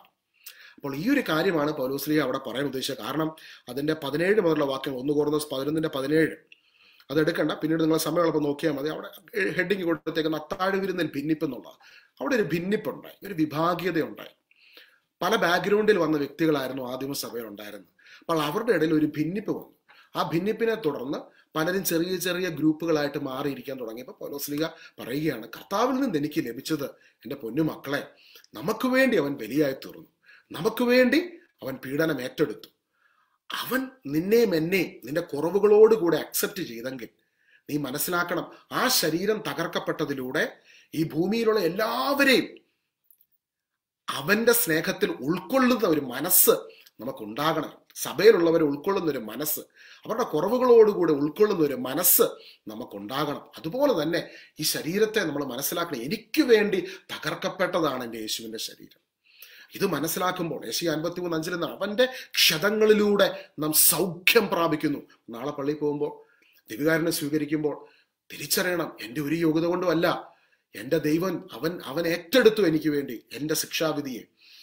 ഇപ്പോൾ യേശുവിനോട് ഐക്യപ്പെട്ടിരിക്കുന്നവർക്ക് ശിക്ഷാവിധി ഇല്ല. റോമ 8:1. അപ്പോൾ അവന്റെ ശരീരം ഭക്ഷിക്കുന്നത് എൻ്റെ അനുഗ്രഹത്തിന്റെ ഭക്ഷണമാണത്. എൻ്റെ ജീവിതത്തിൽ ദൈവികമായ നിറവുകൾ വെളിപ്പെടുന്നതിന് വേണ്ടി അവൻ എനിക്ക് വേണ്ടി തകർക്കപ്പെട്ടു. അതുകൊണ്ട് എൻ്റെ സൗഖ്യമാണ് ഞാൻ ഭക്ഷിക്കുന്നത്, എൻ്റെ ഡെലിവറൻസ് ആണ് ഞാൻ ഭക്ഷിക്കുന്നത്. എൻ്റെ ജീവിതത്തിൽ മുൻപോട്ട് പോകാനുള്ള കരുത്ത് അത് അവന്റെ ശരീരത്തിൽ നിന്ന് എന്നിലേക്ക് വ്യാപരിക്കുന്നു. ഹല്ലേലൂയ. അപ്പൊ ജീവന്റെ സമൃദ്ധി, കൃപയുടെ സമൃദ്ധി ഓരോ ദിവ്യകാരുണ്യ സ്വീകരണ വേളയിലും നമ്മുടെ ജീവിതത്തിലേക്ക് കടന്നു വരുവാൻ ഇടയായി തീരുകയാണ്. അപ്പോൾ നമ്മൾ പലപ്പോഴും നമ്മളിലേക്ക് തന്നെ നോക്കും. ഇവിടെ നമ്മളിലേക്ക് നോക്കുന്നതിന് പകരമായിട്ട് നമുക്ക് വേണ്ടി തകർക്കപ്പെട്ട യേശുവിന്റെ ശരീരം, ആ ഹയർ പിക്ചറിനെയാണ് നമ്മൾ കാണേണ്ടത്. ശരീരം, ഇപ്പൊ നമ്മുടെ ശരീരത്തെ സൂക്ഷ്മമായിട്ട് പരിശോധിക്കാനാണോ അവിടെ പറഞ്ഞേക്കുന്നത്? കുളിച്ചിട്ടുണ്ടോ നോക്കാനാണോ? എന്നാ പറഞ്ഞ ശരീരം, നമ്മൾ ക്രിസ്തുവിന്റെ ശരീരത്തിന്റെ ഭാഗമാണ്, ഈശോയുടെ ശരീരത്തിന്റെ അവയവമാണ്. ഹല്ലേലൂയ. അപ്പം എനിക്ക് മറ്റുള്ള ഒരാളെ, ഇപ്പൊ വേറൊരാളെ ഇപ്പൊ നമുക്ക് പലപ്പോഴും നമ്മൾ ഇങ്ങനെ മാർക്കിടും അല്ലെ. ഇവിടെ മാർക്കിടേണ്ട ഒരാവശ്യമില്ല. കാരണം നമ്മൾ കരുണയിലാണ് നിൽക്കുന്നത്, അവരും നിൽക്കുന്നത് കരുണയില. ഞാൻ പലപ്പോഴും പറയുന്നൊരു കാര്യമില്ല, ഒരു കോടതി മുറിയിൽ നമ്മൾ കുറ്റം ആരോപിക്കപ്പെട്ട വ്യക്തി നമുക്ക് വേണ്ടി വേറൊരാൾ കുറ്റം ഏറ്റെടുക്കുന്ന പോലെയാണ് ഈശോ നമ്മുടെ ശിക്ഷ മുഴുവൻ ഏറ്റെടുത്തത്. അപ്പൊ വേറൊരാളുടെ കുറവുകളെ ഈശോ ചുമക്കുന്നു. അപ്പോൾ ആ വ്യക്തിയെ കാണുമ്പോൾ അവന്റെ ഉള്ളിലിരിക്കുന്ന ക്രിസ്തുവിനെ കാണുവാൻ ഈശോ നമ്മളോട് പറയുകയാണ്. ഹല്ലേലൂയ. അതുകൊണ്ട് ഈശോ പറഞ്ഞ ഈ ചെറിയവരിൽ ഒരുവന് നിങ്ങളിത് ചെയ്യുമ്പോഴൊക്കെയും നിങ്ങൾ എനിക്ക് തന്നെയാണ് ചെയ്യുന്നത്. ഹല്ലേലൂയ. ഈ ചെറിയവരിൽ ഒരുവന് നിങ്ങളിത് ചെയ്യുമ്പോഴൊക്കെ നിങ്ങൾ എനിക്ക് തന്നെയാണ് ചെയ്യുന്നത്. കാരണം അവന്റെ കൂടെ ഞാനുണ്ട്. സകല മനുഷ്യരിലും ഞാൻ വസിക്കുന്നു, എല്ലാവരിലും ഞാൻ സ്ഥിതി ചെയ്യുന്നു. ഈ ദൈവരാജ്യം നിങ്ങളുടെ ഇടയിൽ തന്നെയുണ്ട്. അപ്പൊ നമ്മളോട് എന്താ പിന്നീട് ഈ തെസ്സലോനിക്കരുടെ ലേഖനത്തിലൂടെ കർത്താവിന്റെ അപ്പസ്തലൻ പിന്നീട് നമ്മൾ ആവശ്യപ്പെടുന്നത്? അതിന്റെ 12 മുതലുള്ള വാക്യങ്ങൾ വായിച്ച് നമ്മൾ കാണുന്നു. സഹോദരരെ, നിങ്ങളുടെ ഇടയിൽ അധ്വാനിക്കുകയും കർത്താവിൽ നിങ്ങളെ നയിക്കുകയും അനുശാസിക്കുകയും ചെയ്യുന്നവരെ അവരുടെ അധ്വാനം പരിഗണിച്ച് അത്യധികം സ്നേഹത്തോടെ ബഹുമാനിക്കണമെന്ന് ഞങ്ങൾ അഭ്യർത്ഥിക്കുന്നു. നിങ്ങൾ സമാധാനത്തിൽ കഴിയുവിൻ. സഹോദരരെ, ഞങ്ങൾ ഉത്ബോധിപ്പിക്കുന്നു. അലസരെ ശാസിക്കുവിൻ, ഭീരുക്കളെ ധൈര്യപ്പെടുത്തുവിൻ, ദുർബലരെ സഹായിക്കുവിൻ, എല്ലാ മനുഷ്യരോടും ക്ഷമാപൂർവം പെരുമാറുവിൻ, ആരും തിന്മയ്ക്ക് പകരം തിന്മ ചെയ്യാതിരിക്കുവാനും തമ്മിലും എല്ലാവരോടും സദാ നന്മ ചെയ്യുവാനും ശ്രദ്ധിക്കുവിൻ. അപ്പൊ ഈ തിരിച്ചറിവ് കിട്ടിയ വ്യക്തികൾക്ക് കർത്താവിന്റെ അപ്പസ്തലൻ നൽകുന്ന ഉപദേശമാണ് ഇതൊക്കെ. ആരോടും തിന്മയ്ക്ക് പകരം തിന്മ ചെയ്യാതിരിക്കാനും തമ്മിലും എല്ലാവരോടും സദാ നന്മ ചെയ്യാനും ശ്രദ്ധിക്കുവിൻ. എപ്പോഴും നന്മ ചെയ്യുവാൻ ശ്രദ്ധിക്കുവിൻ. ഇത് കട്ടിയുള്ള ഭാഗമൊന്നും അല്ലല്ലോ അല്ലെ. വളരെ ഈസി ആയിട്ട് നമുക്ക് ഇതെല്ലാം മനസ്സിലാക്കാവുന്ന കാര്യം. എല്ലാം സിമ്പിളായിട്ട് പരിശുദ്ധാത്മാവ് നമുക്ക് പറഞ്ഞു തരുവേ. നമ്മൾ അതിനെ ആ ഒരു നിഷ്കളങ്കതയോടെ അങ്ങ് സ്വീകരിച്ചാൽ മതി. യേശു പറഞ്ഞത്, ശിശുക്കളായിട്ടുള്ളവർ എൻ്റെ അടുക്കൽ വരട്ടെ, അവരെ തടയണ്ട, സ്വർഗരാജ്യം അവരെ പോലുള്ളവരുടേതാണ്. ഇതെല്ലാം ശിശുസഹജമായ ഹൃദയത്തോടെ അങ്ങ് സ്വീകരിക്കുമ്പോൾ പരിശുദ്ധാത്മാവ് നമുക്ക് തുറന്നു തരും. നമുക്ക് വലിയ സ്വാതന്ത്ര്യം അനുഭവിക്കാൻ പറ്റും, വലിയ സന്തോഷം അനുഭവിക്കാൻ പറ്റും. ഹല്ലേലൂയ. അതിന്റെ 16-ാം വാക്യത്തിൽ പറയും, എപ്പോഴും സന്തോഷത്തോടെ ആയിരിക്കുവിൻ. എപ്പോഴും സന്തോഷത്തോടെ ആയിരിക്കുവിൻ, എപ്പോഴും സന്തോഷത്തോടെ ആയിരിക്കുവിൻ, ഇടവിടാതെ പ്രാർത്ഥിക്കുവിൻ, എല്ലാ കാര്യങ്ങളിലും നന്ദി പ്രകാശിപ്പിക്കുവിൻ.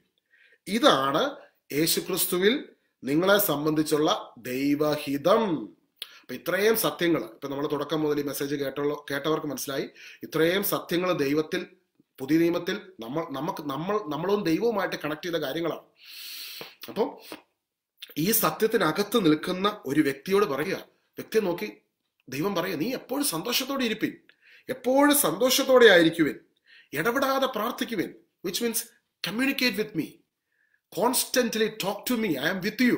ഞാൻ നിന്റെ കൂടെയുണ്ട്, നിന്നിൽ നിന്ന് ഒരുപാട് അകന്നല്ല, നിന്റെ കൂടെ തന്നെ ഞാനുണ്ട്, നിന്റെ ഉള്ളിൽ ഞാനുണ്ട്, നീ എൻ്റെ മന്ദിരമാണ്. ഇത് അനാദിയിലെ നിന്നെ ഇത്തരത്തിൽ എന്നോട് കമ്മ്യൂണിക്കേറ്റ് ചെയ്യാൻ ഞാൻ തെരഞ്ഞെടുത്ത വ്യക്തിയാണ്. ഹല്ലേലൂയ. ഓർത്തു, അനാദിയിലെ തെരഞ്ഞെടുത്ത വ്യക്തിയാണ് ഇതുപോലെ ദൈവവുമായിട്ട് കമ്മ്യൂണിക്കേറ്റ് ചെയ്യാൻ വേണ്ടി. അപ്പോൾ ഈ ഭൂമിയിൽ എന്തൊക്കെ കാര്യം നടക്കുന്നുണ്ടോ എല്ലാ കാര്യങ്ങളും നിങ്ങളോട് ദൈവം ഡിസ്കസ് ചെയ്യും. നമ്മുടെ ഉള്ളിൽ ചിലപ്പോൾ നമുക്ക് ബാഹ്യമായിട്ട് അത് കേൾക്കാൻ പറ്റത്തില്ല, ആന്തരികമായിട്ട് അതെങ്ങനെയാ അതിൽ വളർന്നു വരാൻ സാധിക്കുന്നത്? വചനത്തിലൂടെ നമ്മൾ ഓരോ ദിവസവും പ്രാർത്ഥനാ ജീവിതത്തിൽ when you constantly fellowship with him you will grow in that. അത് പേഴ്സണലി നമ്മളെ ദൈവം വളർത്തിയെടുക്കും. ഹല്ലേലൂയ. എപ്പോഴും സന്തോഷത്തോടെ ആയിരിക്കുവിൻ, ഇടപെടാതെ പ്രാർത്ഥിക്കുവിൻ, എല്ലാ കാര്യങ്ങളിലും നന്ദി പ്രകാശിപ്പിക്കുവിൻ. ഇതാണ് യേശുക്രിസ്തുവിൽ നിങ്ങളെ സംബന്ധിച്ചുള്ള ദൈവഹിതം. എപ്പോഴും എല്ലാറ്റിനും ഈശോയുടെ നാമത്തിൽ പിതാവാൻ ദൈവത്തിന് കൃതജ്ഞത അർപ്പിക്കുവേൻ. നമ്മൾ എഫെസോസ് 5:20 നമ്മൾ അവിടെ കാണുന്നുണ്ട്. അതേ കാര്യം തന്നെ ഇവിടെയും പറഞ്ഞേക്കുക.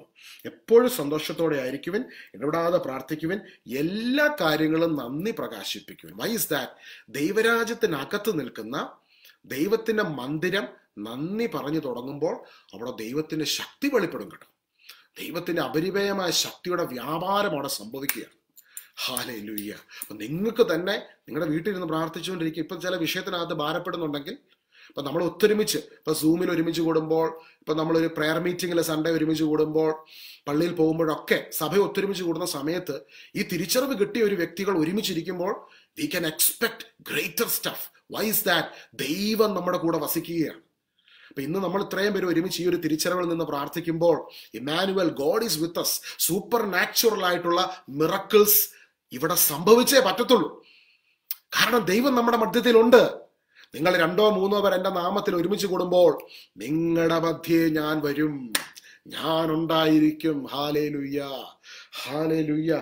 എല്ലാ കാര്യങ്ങളും നന്ദി പ്രകാശിപ്പിക്കുവിൻ, എല്ലാ കാര്യങ്ങളും. അപ്പൊ ഇന്ന് ഒരു രോഗസൗഖ്യം ആഗ്രഹിക്കുന്നെങ്കിൽ, ഇന്നൊരു വിഷയത്തിനകത്ത് ദൈവിക ഇടപെടൽ ആഗ്രഹിക്കുന്നെങ്കിൽ ഈ തിരിച്ചറിവിനകത്ത് നിന്ന് നന്ദി പറഞ്ഞു തുടങ്ങിക്കോ. കർത്താവേ നന്ദി, നന്ദി, നന്ദി, നന്ദി, നന്ദി.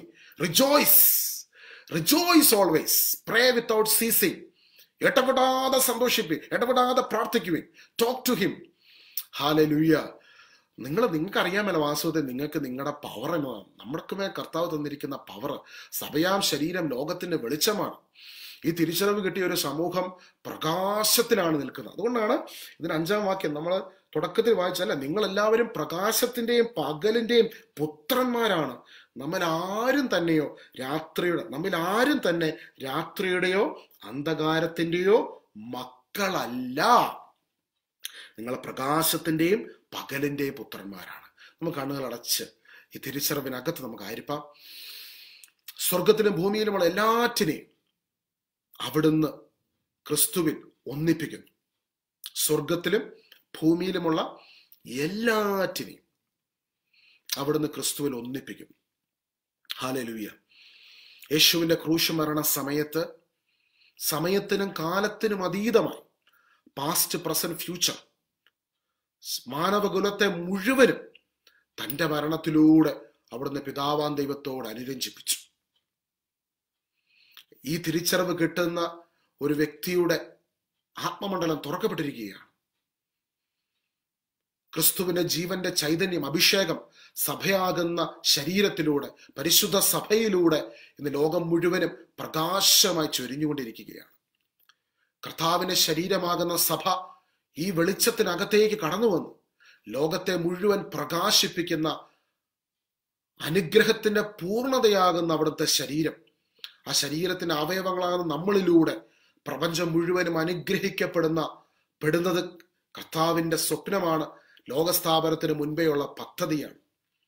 ഈ ഭൂമിയിൽ ദൈവരാജ്യം സ്ഥാപിച്ചുകൊണ്ട് ദൈവരാജ്യത്തിന്റെ ശക്തി നമ്മളിലൂടെ ഒഴുകിയിറങ്ങി ക്രിസ്തുവിന്റെ ചൈതന്യം വേദനിക്കുന്നവരെ സമാശ്വസിപ്പിച്ചുകൊണ്ട്, രോഗികളെ സൗഖ്യമാക്കിക്കൊണ്ട്, തന്റെ കരുണയാൽ അനേകരെ സ്പർശിച്ചുകൊണ്ട് അവിടുന്ന് തന്റെ ശക്തി നമ്മളിലൂടെ പുറത്തേക്ക് കൊണ്ടുവരികയാണ്. ഈ നിമിഷം തന്നെ നമ്മൾ ചേർന്ന് പ്രാർത്ഥിക്കുമ്പോൾ, വെളിച്ചത്തിന്റെ മക്കൾ ഒരുമിച്ചിരുന്ന് പ്രാർത്ഥിക്കുന്ന നിമിഷം, തമ്പുരാന്റെ അപരിമേയമായ കരുണ ഇതാ നമ്മളെ സ്പർശിക്കും.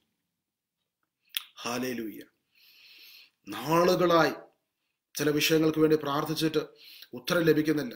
വല്ലാത്ത മാനസികമായ വേദനയിലൂടെ കടന്നു പോകുന്നു. കർത്താവ് ആ വ്യക്തിയെ കരങ്ങളിലെടുത്ത് ഉപയോഗിക്കാൻ വേണ്ടി പോവുക. നിങ്ങൾ ആരാണെന്ന് തിരിച്ചറിയുന്ന ഈ ദിവസം മുതൽ നിങ്ങളുടെ ജീവിതം മാറുകയാണ്.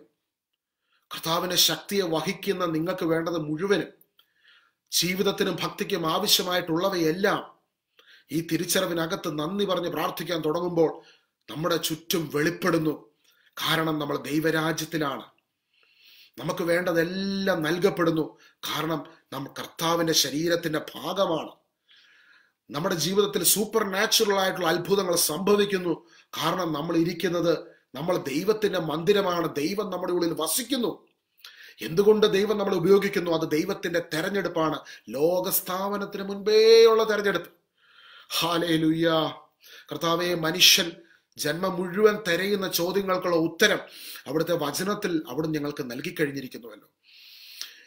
ഇതിലൂടെ പ്രകാശിക്കപ്പെട്ട് ലോകത്തിന് മുഴുവനും സർവ മനുഷ്യർക്കും പ്രകാശമായി തീരുവാൻ അവിടുന്ന് ഞങ്ങളെ വിളിച്ചതിനെ ഓർത്ത് ഞങ്ങളങ്ങെ ആരാധിക്കുന്നു, ഞങ്ങളങ്ങെ മഹത്വപ്പെടുത്തുന്നു, ഞങ്ങളങ്ങെ സ്തുതിക്കുന്നു.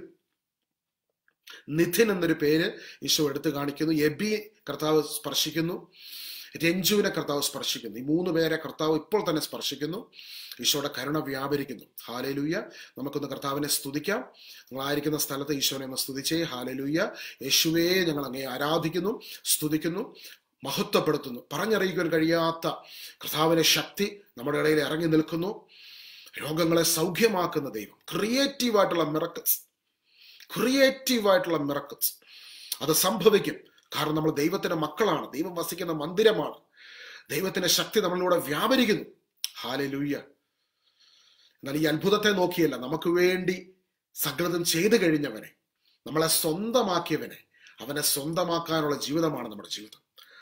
അവന്റെ സാന്നിധ്യത്തിൽ നിറഞ്ഞുകൊണ്ട് ഈശോ ഒന്ന് കെട്ടിപ്പിടിച്ചേ. കണ്ണടച്ച് ഈശോ മുമ്പിൽ നിൽക്കുന്ന കണ്ടോണ്ടൊന്ന് കെട്ടിപ്പിടിച്ചേ. കണ്ടോണ്ടൊന്ന് കൊട്ടിപ്പിടിച്ചു. നിന്റെ ഒരു കുറവും നിന്നെ സ്പർശിക്കുന്നതിൽ നിന്ന് ഈശോയെ മാറ്റി നിർത്തുന്നില്ല കേട്ടോ. ചുങ്കക്കാരുടെയും പാപികളുടെയും കൂടെ ഭക്ഷണത്തിന് ഇരുന്നവൻ അവൻ നിന്റെ കൂടെ ഇരിക്കുന്നു. ഹല്ലേലൂയ. ചുങ്കക്കാരുടെയും പാപികളുടെയും കൂടെ ഭക്ഷണത്തിന് ഇരുന്നവൻ അവൻ നിന്നെ ചേർത്ത് നിർത്തുന്നു. അന്ധനെ സൗഖ്യമാക്കിയപ്പോൾ അവന് ഒരു ബാക്ക്ഗ്രൗണ്ട് അവൻ ചോദിച്ചില്ല. കുഷ്ഠരോഗിയെ സൗഖ്യമാക്കിയപ്പോൾ അവന്റെ ബാക്ക്ഗ്രൗണ്ട് ഒന്നും അവൻ ചോദിച്ചില്ല. നിന്റെ ഒരു ബാക്ക്ഗ്രൗണ്ടും ഈശോ ചെക്ക് ചെയ്യുന്നില്ല.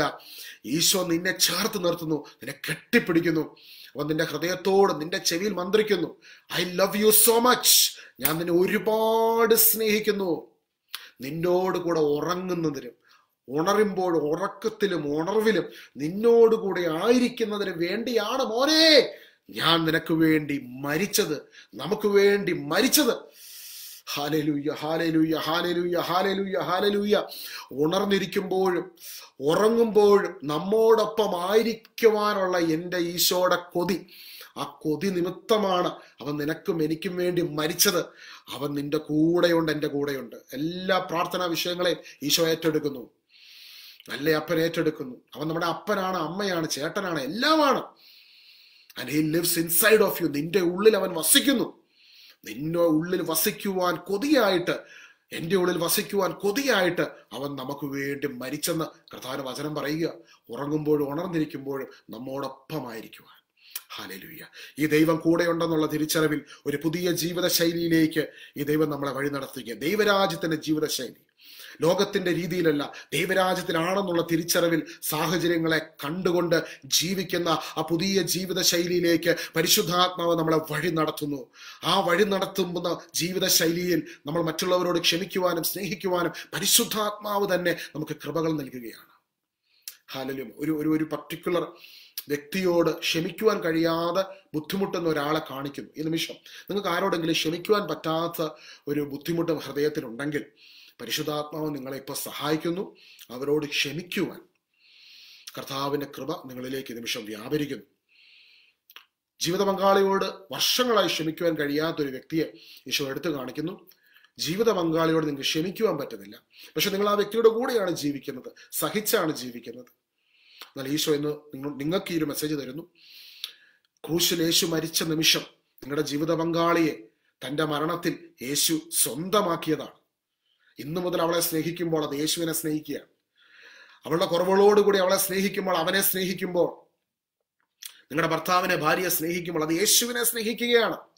ഈശോ ഇങ്ങനെ പറയാൻ പറഞ്ഞു, അവരെ സ്നേഹിക്കുമ്പോൾ സാക്ഷാൽ നീ എന്നെ തന്നെയാണ് സ്നേഹിക്കുന്നത്. ഹല്ലേലൂയ. നിന്റെ ഉള്ളിൽ ഞാൻ വസിക്കുന്നു, നിന്നിലൂടെ ഞാൻ അവളിലേക്ക് സുവിശേഷമായി കടന്നു വരുന്നു, അവനിലേക്ക് സുവിശേഷമായി കടന്നു വരുന്നു. സുവിശേഷം എല്ലാവർക്കും എല്ലാമായി തീർന്ന ഈശോയുടെ സന്ദേശമാണ്. നല്ല ഈശോയെ, അവിടുന്ന് ഞങ്ങളിലേക്ക് ഒഴുകുന്ന അയക്കുന്ന ഈ കൃപയ്ക്കായി ഞങ്ങൾ നന്ദി പറയുന്നു. അയോഗ്യരായിരുന്നിട്ടും അവിടുന്ന് ഞങ്ങളെ തെരഞ്ഞെടുത്തല്ലോ. അങ്ങയുടെ കരുണയ്ക്കായി നന്ദി ഈശോയെ. ഞങ്ങളുടെ എല്ലാ കുറവുകളെയും ബലഹീനതകളെയും അവിടുന്ന് ആ കുറവുകളിലേക്ക് അവിടുത്തെ ആത്മാവിലൂടെ ശക്തി അയച്ച് ഞങ്ങളുടെ ജീവിതത്തെ ഈ പുതിയ ജീവിത ശൈലിയിലേക്ക് അവിടുന്ന് വഴി നടത്തുന്നതിനെ ഓർത്ത് നന്ദി പറഞ്ഞു. ഓരോ ദിവസവും പരിശുദ്ധാത്മാവിൻ ദൈവത്തിന്റെ ആ വാസസ്ഥലമായി ഞങ്ങൾ പണിയപ്പെട്ടുകൊണ്ട് ഞങ്ങൾ ദൈവത്തിന്റെ മന്ദിരമാണെന്നുള്ള തിരിച്ചറിവിൽ ഈ ഓൺഗോയിങ് ജീവിത യാത്രയിൽ ഞങ്ങൾ ഈ വളർച്ച സംഭവിക്കുന്നു എന്നുള്ള തിരിച്ചറിവിൽ ഈശോടൊപ്പം ഓരോ നിമിഷമായിരിക്കാൻ അവിടുന്ന് ഞങ്ങളിലേക്ക് പകർന്നു തരുന്ന വലിയ കരുണയ്ക്കായി കൃപയ്ക്കായി ഞങ്ങൾ നന്ദി പറയുന്നു. ഞങ്ങൾ പരസ്പരം ഈ നിമിഷം അനുഗ്രഹിച്ചു പ്രാർത്ഥിക്കുന്നു യേശുവിൻ നാമത്തിൽ തന്നെ. ആമേൻ. പ്രിയ സഹോദരങ്ങളെ, കർത്താവിന്റെ വലിയ സാന്നിധ്യം നമ്മുടെ കൂടെയുണ്ട്. ഇന്ന് പ്രത്യേകമായിട്ട് ഇന്ന് ഈ ഡിസ്കസ് ചെയ്ത കാര്യങ്ങൾ നിങ്ങളുടെ ഭവനത്തിലുള്ളവരോട് പങ്കുവെക്കണം. ഈ വചനം എഴുതിയെടുത്തിട്ടുണ്ടെങ്കിൽ ആ എഴുതിയെടുത്ത കാര്യങ്ങൾ വീട്ടിലുള്ളവരോട് പങ്കുവെക്കണം. എല്ലാവരോടും പങ്കുവെക്കണം. നമ്മുടെ ഉള്ളിലിരിക്കുന്ന നമ്മുടെ കൂടെ നിൽക്കുന്ന ഈ ദൈവത്തെ നമ്മൾ മറ്റുള്ളവർക്ക് പരിചയപ്പെടുത്തി കൊടുക്കണം. ഈശോ എല്ലാവരെയും ധാരാളമായി അനുഗ്രഹിക്കുമാറാകട്ടെ. God bless you all. Isho മിശിഹായ്ക്ക് സ്തുതിയായിരിക്കട്ടെ.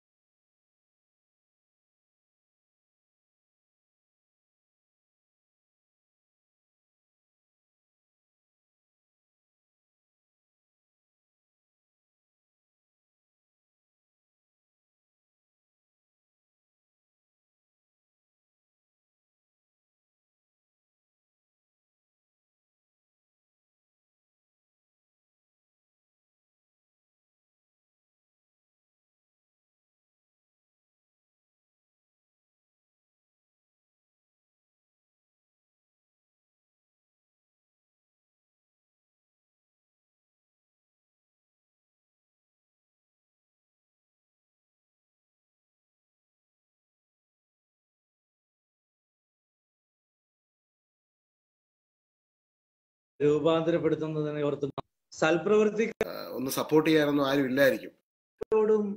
സദാ നന്മ ചെയ്യുവാൻ ശ്രദ്ധിക്കുവിൻ, എപ്പോഴും സന്തോഷത്തോടെ ഇരിക്കുവിൻ, ഇടവിടാതെ പ്രാർത്ഥിക്കുവിൻ, എല്ലാ കാര്യങ്ങളിലും നന്ദി പ്രകാശിപ്പിക്കുവിൻ. ഇതാണ് യേശുക്രിസ്തുവിൽ നിങ്ങളെ സംബന്ധിച്ചുള്ള ദൈവഹിതം.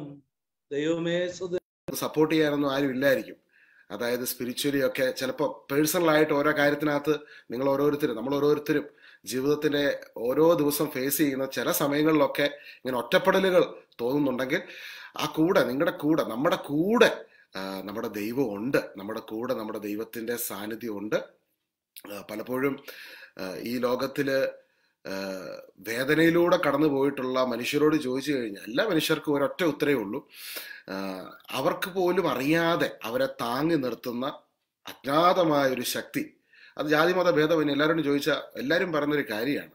എങ്ങനെ ഇവിടം വരെ എത്തി എന്ന് ചോദിച്ചാൽ പറയും, ഞങ്ങളെ പിടിച്ചു നിർത്തിയ ഒരു ശക്തിയുണ്ട്, ഞങ്ങളുടെ കൂടെ ഞങ്ങൾക്ക് കരുത്ത് നൽകുന്ന ഒരു ശക്തി.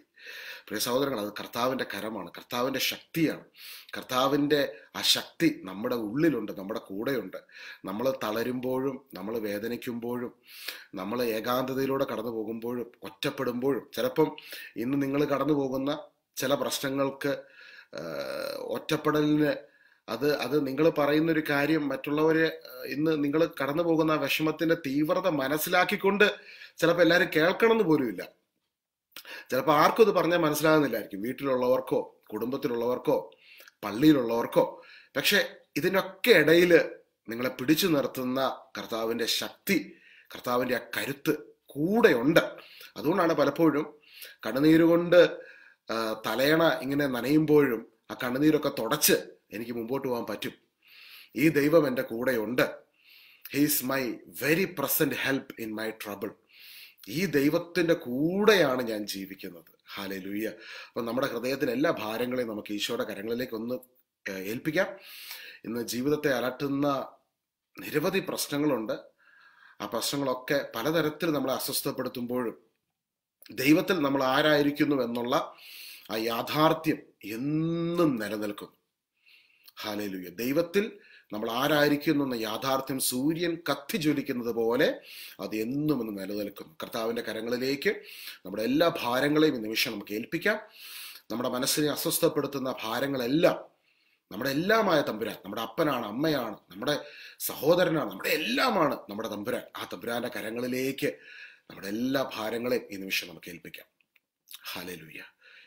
ഈശ്വരപ്രിയ സഹോദരങ്ങളെ, സൂര്യൻ കത്തി ജ്വലിക്കുന്നു അല്ലെ. നമുക്കറിയാം ഇവിടെ ഇപ്പൊ ഉച്ച സമയത്താണ്, ഇപ്പം നാട്ടിലിപ്പം വൈകിട്ടായി. പക്ഷെ സൂര്യൻ എപ്പോഴെങ്കിലും യഥാർത്ഥത്തിൽ സൂര്യന്റെ ശക്തി കുറയുന്നുണ്ടോ? ഇല്ല. സൂര്യൻ എപ്പോഴും കത്തി ജ്വലിച്ചുകൊണ്ടാണ് നിൽക്കുന്നത്.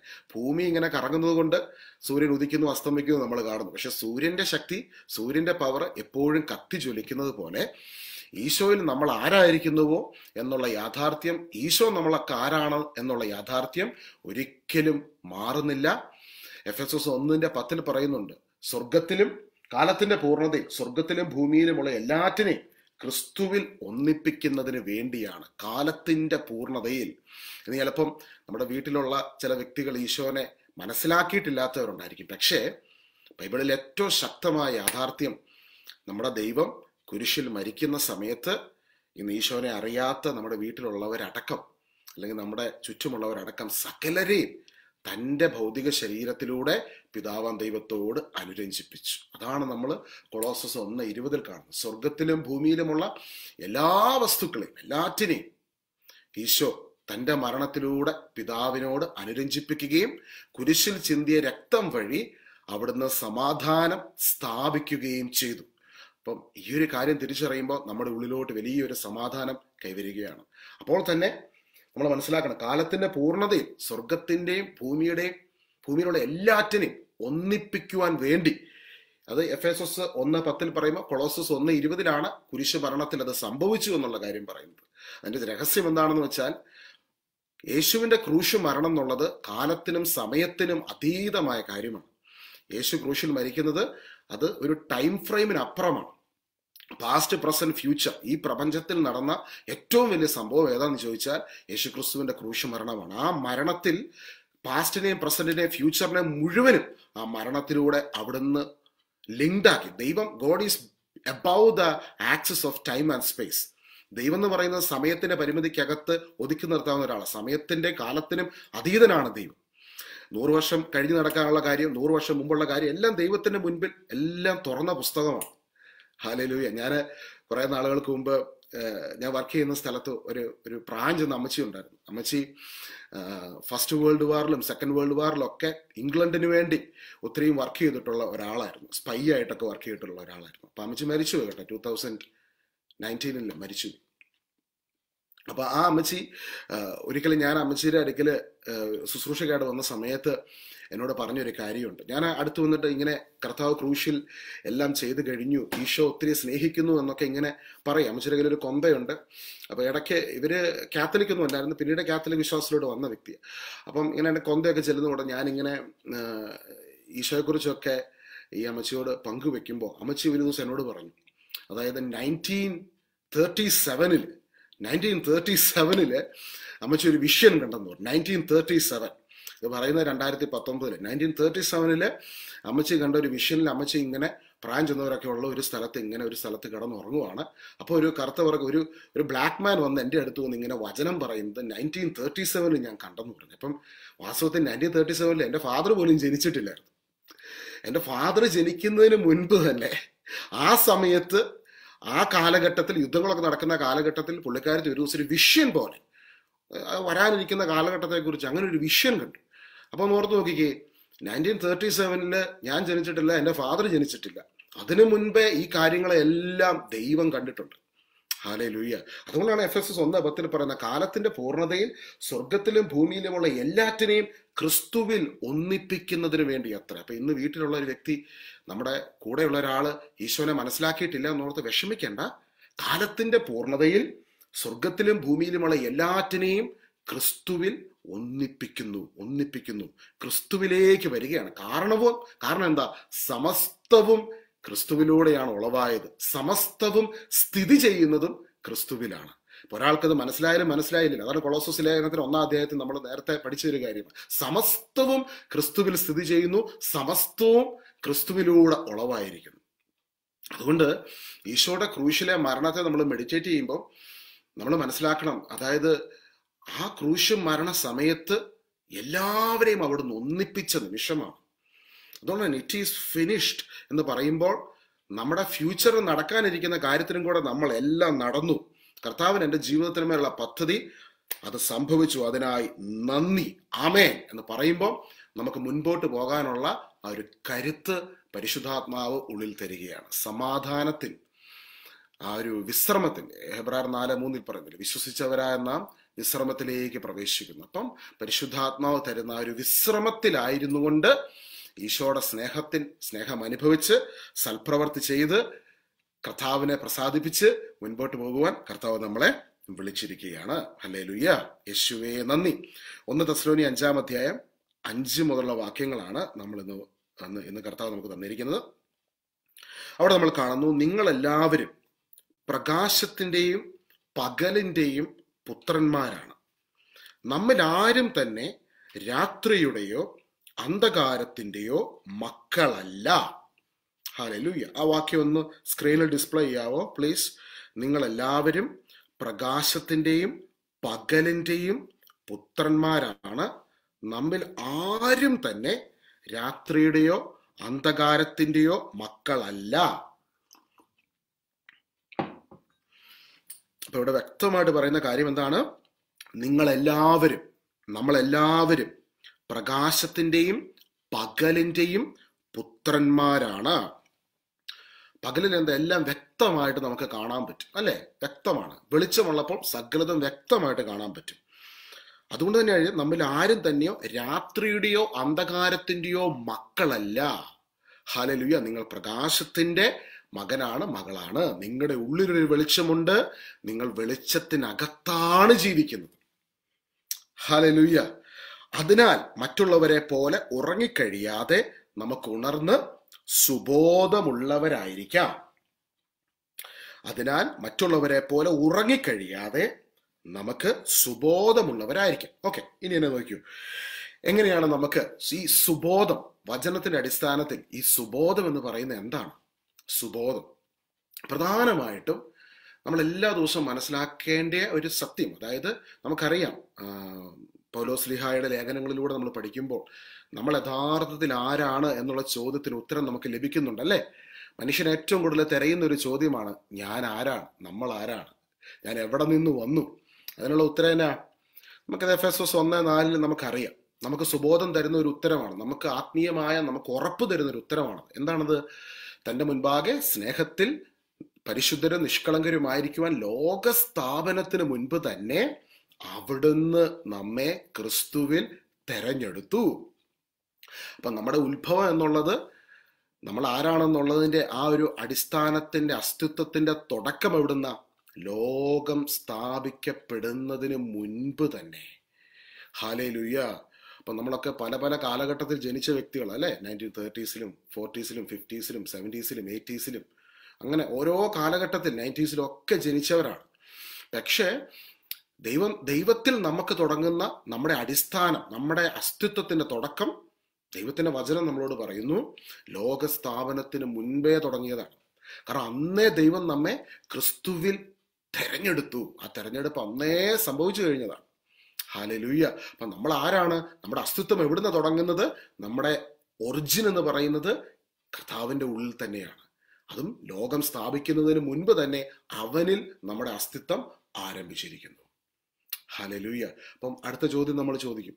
നമുക്കറിയാം, നമ്മൾ ചോദിക്കുന്ന ഒരു കാര്യം, എവിടെയാണ് ഈ ദൈവം? 1 യോഹന്നാൻ 4-ാം അധ്യായത്തിൽ പറയുന്നുണ്ട്, ദൈവം സ്നേഹമാണ്. നിങ്ങൾ പരസ്പരം സ്നേഹിക്കുമ്പോൾ ആ സ്നേഹം നമ്മളിൽ പൂർണ്ണതയിലേക്ക് ആ ദൈവം തന്നെ സ്നേഹമാണ്. സ്നേഹിക്കാത്തവൻ ദൈവത്തെ അറിഞ്ഞിട്ടില്ല. കാരണം ദൈവം സ്നേഹമാണ്. ദൈവം എന്നാൽ സ്നേഹമാണ്. ദൈവം നമ്മുടെ കൂടെയുണ്ട്, നമ്മുടെ ചുറ്റുമുണ്ട്. പക്ഷെ എവിടെയാണ് ആ ദൈവം വസിക്കുന്നത്? എവിടെയാണ് ആ ദൈവം ഇരിക്കുന്നത്? എവിടെയാണ് ദൈവം ഇരിക്കുന്ന? കൊളോസസ് 1:27 നമുക്ക് സുബോധം തരുന്ന, ഉറപ്പ് തരുന്ന മറ്റൊരു യാഥാർത്ഥ്യമാണ്. ന്യൂ ടെസ്റ്റ്മെന്റിന്റെ യാഥാർത്ഥ്യമാണ്, വചനം തരുന്ന യാഥാർത്ഥ്യമാണ്. മഹത്വത്തിന്റെ പ്രത്യാശയായ ക്രിസ്തു നിങ്ങളുടെ ഉള്ളിൽ തന്നെയുണ്ട്. ഹല്ലേലൂയ. അപ്പൊ കരം വെച്ചെന്ന് പറഞ്ഞ്, എൻ്റെ ഉള്ളിൽ എൻ്റെ ദൈവമുണ്ട്, എൻ്റെ കൂടെ എൻ്റെ ദൈവമുണ്ട്, എൻ്റെ ഉള്ളിൽ എൻ്റെ ദൈവമുണ്ട്, എൻ്റെ കൂടെ എൻ്റെ ദൈവമുണ്ട്. ഹല്ലേലൂയ. നമ്മൾ 1 കൊരിന്തോസ് 6-ാം അധ്യായത്തിലേക്ക് വരുമ്പോൾ മറ്റൊരു കാര്യം കൂടെ നമ്മൾ കാണുന്നുണ്ട്. അത് നമ്മുടെ ശരീരം എന്നുള്ളത് ദൈവത്തിന്റെ മന്ദിരമാണ് നമ്മൾ കാണുന്നത്. അപ്പൊ നമ്മളെക്കുറിച്ചുള്ള ദൈവത്തിന്റെ പദ്ധതി എന്താ? ദൈവത്തിന് ഈ ഭൂമിയിൽ ചെയ്യുവാൻ ആഗ്രഹിക്കുന്ന കാര്യങ്ങളെല്ലാം ഈ തെരഞ്ഞെടുക്കപ്പെട്ട വ്യക്തിയെ മന്ദിരമാക്കി ദൈവം തീർത്തേക്കും. ആ മന്ദിരത്തിനകത്ത് വസിച്ച് തൻ്റെ ആത്മാവിന്റെ ശക്തിയിലൂടെ ആ വ്യക്തി, ഇപ്പൊ നമ്മുടെ ഉള്ളിലൂടെയാണ് ദൈവം പ്രവർത്തിക്കുന്നത്. അതുകൊണ്ടാണ് ഓരോ ദിവസവും നമ്മുടെ അകമേയുള്ള മനുഷ്യൻ വലുതാകും തോറും, വളരും തോറും നമ്മൾ പോലും അറിയാതെ നമ്മുടെ സാഹചര്യങ്ങളിലേക്ക് ദൈവത്തിന്റെ മഹത്വം അത് ഓരോ ദിവസവും വർദ്ധിച്ചുകൊണ്ടിരിക്കുകയാണ്. അത് നമ്മുടെ ഉള്ളിൽ തന്നെ ദൈവം വസിക്കുന്നു, നമ്മളിലൂടെ തന്നെ ദൈവം പ്രവർത്തിക്കുന്നു. ഹല്ലേലൂയ. നമ്മുടെ ഉള്ളിൽ ദൈവം വസിക്കുന്നു, നമ്മളിലൂടെ തന്നെ ദൈവം പ്രവർത്തിക്കുന്നു. മാത്രമല്ല, ക്രിസ്തുവിൽ വളരും തോറും നമ്മുടെ കാഴ്ചപ്പാടുകളെ ദൈവം മാറ്റുകയാണ്. എത്ര മോശമായ സാഹചര്യമായാലും അതിനകത്ത് ഒരു വലിയ സാധ്യതകളെ കാണുവാൻ പരിശുദ്ധാത്മാവ് നമ്മളെ പഠിപ്പിക്കുകയാണ്. അപ്പൊ നമുക്ക് നിരാശയില്ല. ഇപ്പൊ നമുക്ക് മോശമായ ഒരു സിറ്റുവേഷൻ ആണ് ജീവിതത്തിൽ, അതിനകത്ത് നമ്മൾ അതിനകത്തൊരു സാഹചര്യത്തെ, നമുക്കതിനകത്തൊരു ഒരു പോസിബിലിറ്റിയെ പരിശുദ്ധാത്മാവ് തുറന്നു കാണിക്കും. ഇപ്പൊ ഇന്നൊരു സ്ട്രഗിളിലൂടെ പോവുകയാണെങ്കിൽ ഇതിനപ്പുറത്തൊരു പോസിബിലിറ്റിയെ ദൈവം തുറന്നു കാണിക്കും. ഹല്ലേലൂയ. അതുകൊണ്ട് പൗലോസ്ലീഹ ഒരിക്കലും പറയുന്നുണ്ട്, എനിക്ക് ഒരുപാട് തടസ്സങ്ങളും പ്രതിവാദികളുമായിട്ട്, അഡ്വേഴ്സറീസ് ആയിട്ട് ഒരുപാട് പേര് എനിക്കെതിരെ നിൽക്കുന്നുണ്ട്. പക്ഷേ എൻ്റെ മുൻപിൽ വലുതും വിശാലവുമായ ഒരു വാതിൽ തുറന്നിരിക്കുന്നു. അതാണ് ആദ്യം കാണുന്നത്. ഈ പ്രശ്നങ്ങളെ കാണുന്നതിന് മുൻപ് നേരെ മുൻപിൽ വലുതും വിശാലവുമായ ഒരു വാതിൽ കാണുക. ആ വാതിൽ കണ്ടു, ഉയ്യോ, ദൈവത്തിന്റെ കൂടെ ഇരുന്നുകൊണ്ട് ആ വാതിൽ തുറക്കപ്പെടുന്ന കാണുകയാണ്. ഇതാണ് കിങ്ഡം പേഴ്സ്പെക്റ്റീവ്. ദൈവരാജ്യത്തിനകത്ത് നമ്മുടെ പേഴ്സ്പെക്റ്റീവിനെ ദൈവം മാറ്റുകയാണ്. ചിലപ്പോൾ ഇന്ന് നിരവധി പ്രാർത്ഥനകൾക്ക് ഉത്തരം ലഭിച്ചിട്ടില്ലായിരിക്കും, പക്ഷെ ഇതിനകത്ത് ദൈവം എൻ്റെ കൂടെയുണ്ടെന്നുള്ള തിരിച്ചറിവിൽ കിങ്ഡം പേഴ്സ്പെക്റ്റീവിൽ സാഹചര്യത്തെ നോക്കുമ്പോൾ പുതിയ സാധ്യതകളെ, പുതിയ വാതിലുകളെ ദൈവം നമ്മുടെ മുന്നിൽ തുറക്കണം. ഈശോ പറഞ്ഞു, ഞാനൊരു വാതിൽ തുറന്നു കഴിഞ്ഞാൽ ആർക്കാണ് അതിനെ അടയ്ക്കുവാൻ പറ്റുന്നത്? ഹല്ലേലൂയ. ഞാനൊരു വാതിൽ തുറന്നു കഴിഞ്ഞാൽ ആർക്കാണ് അതിനെ അടയ്ക്കാൻ പറ്റുന്നത്? ചിലപ്പോൾ നമ്മളൊക്കെ ഇങ്ങനെ തിരയുന്ന ചോദ്യങ്ങൾക്ക് ഉള്ള ഉത്തരം നമ്മുടെ ചുറ്റും, നമ്മുടെ ഇടയിൽ തന്നെ ഉണ്ടേ. നമ്മളത് മനസ്സിലാക്കാതെ നമ്മളിങ്ങനെ ഓടുവാണ്.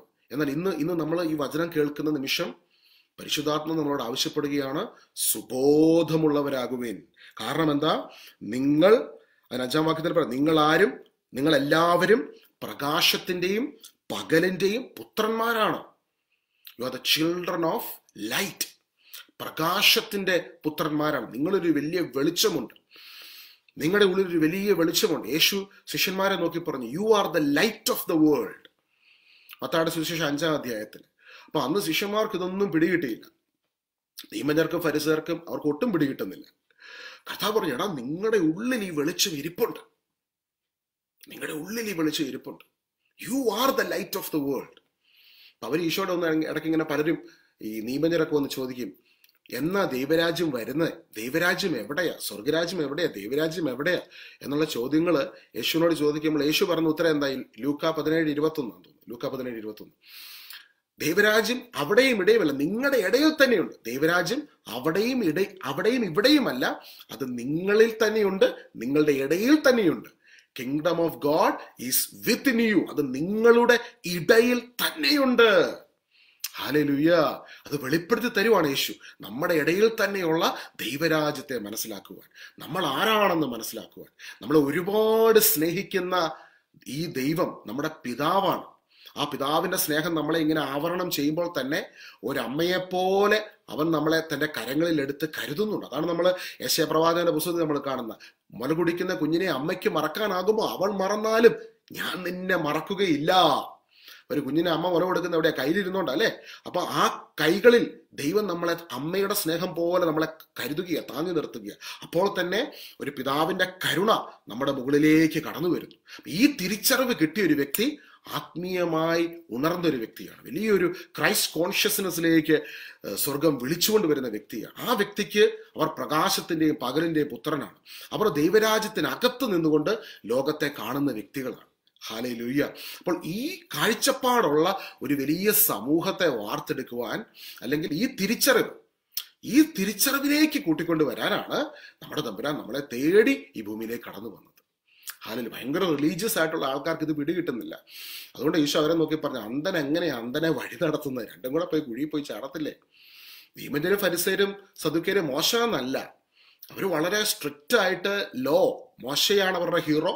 അപ്പം വളരെ സ്ട്രിക്റ്റ് ആയിട്ട് അതെല്ലാം ഫോളോ ചെയ്യാനൊക്കെ പഠിപ്പിക്കുന്നു. പക്ഷെ ഈശോ പറഞ്ഞു, അതല്ല, വലിയൊരു ആത്മീയ യാഥാർത്ഥ്യമുണ്ട്. ഇതൊരു നദിയാണ്, ഇതൊരു ഓഷ്യനാണ്. നിങ്ങൾ ഇതിന്റെ ആഴങ്ങളിലേക്ക്, ദൈവരാജ്യത്തിന്റെ ആഴങ്ങളിലേക്ക് കടന്നു വരണം. ഇത് മനസ്സിലാക്കി കഴിഞ്ഞാൽ നിധി കിട്ടുന്നവന് തുല്യമാണിത്.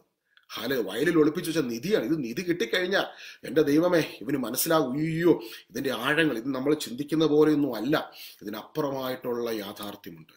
ഹല്ലേലൂയ.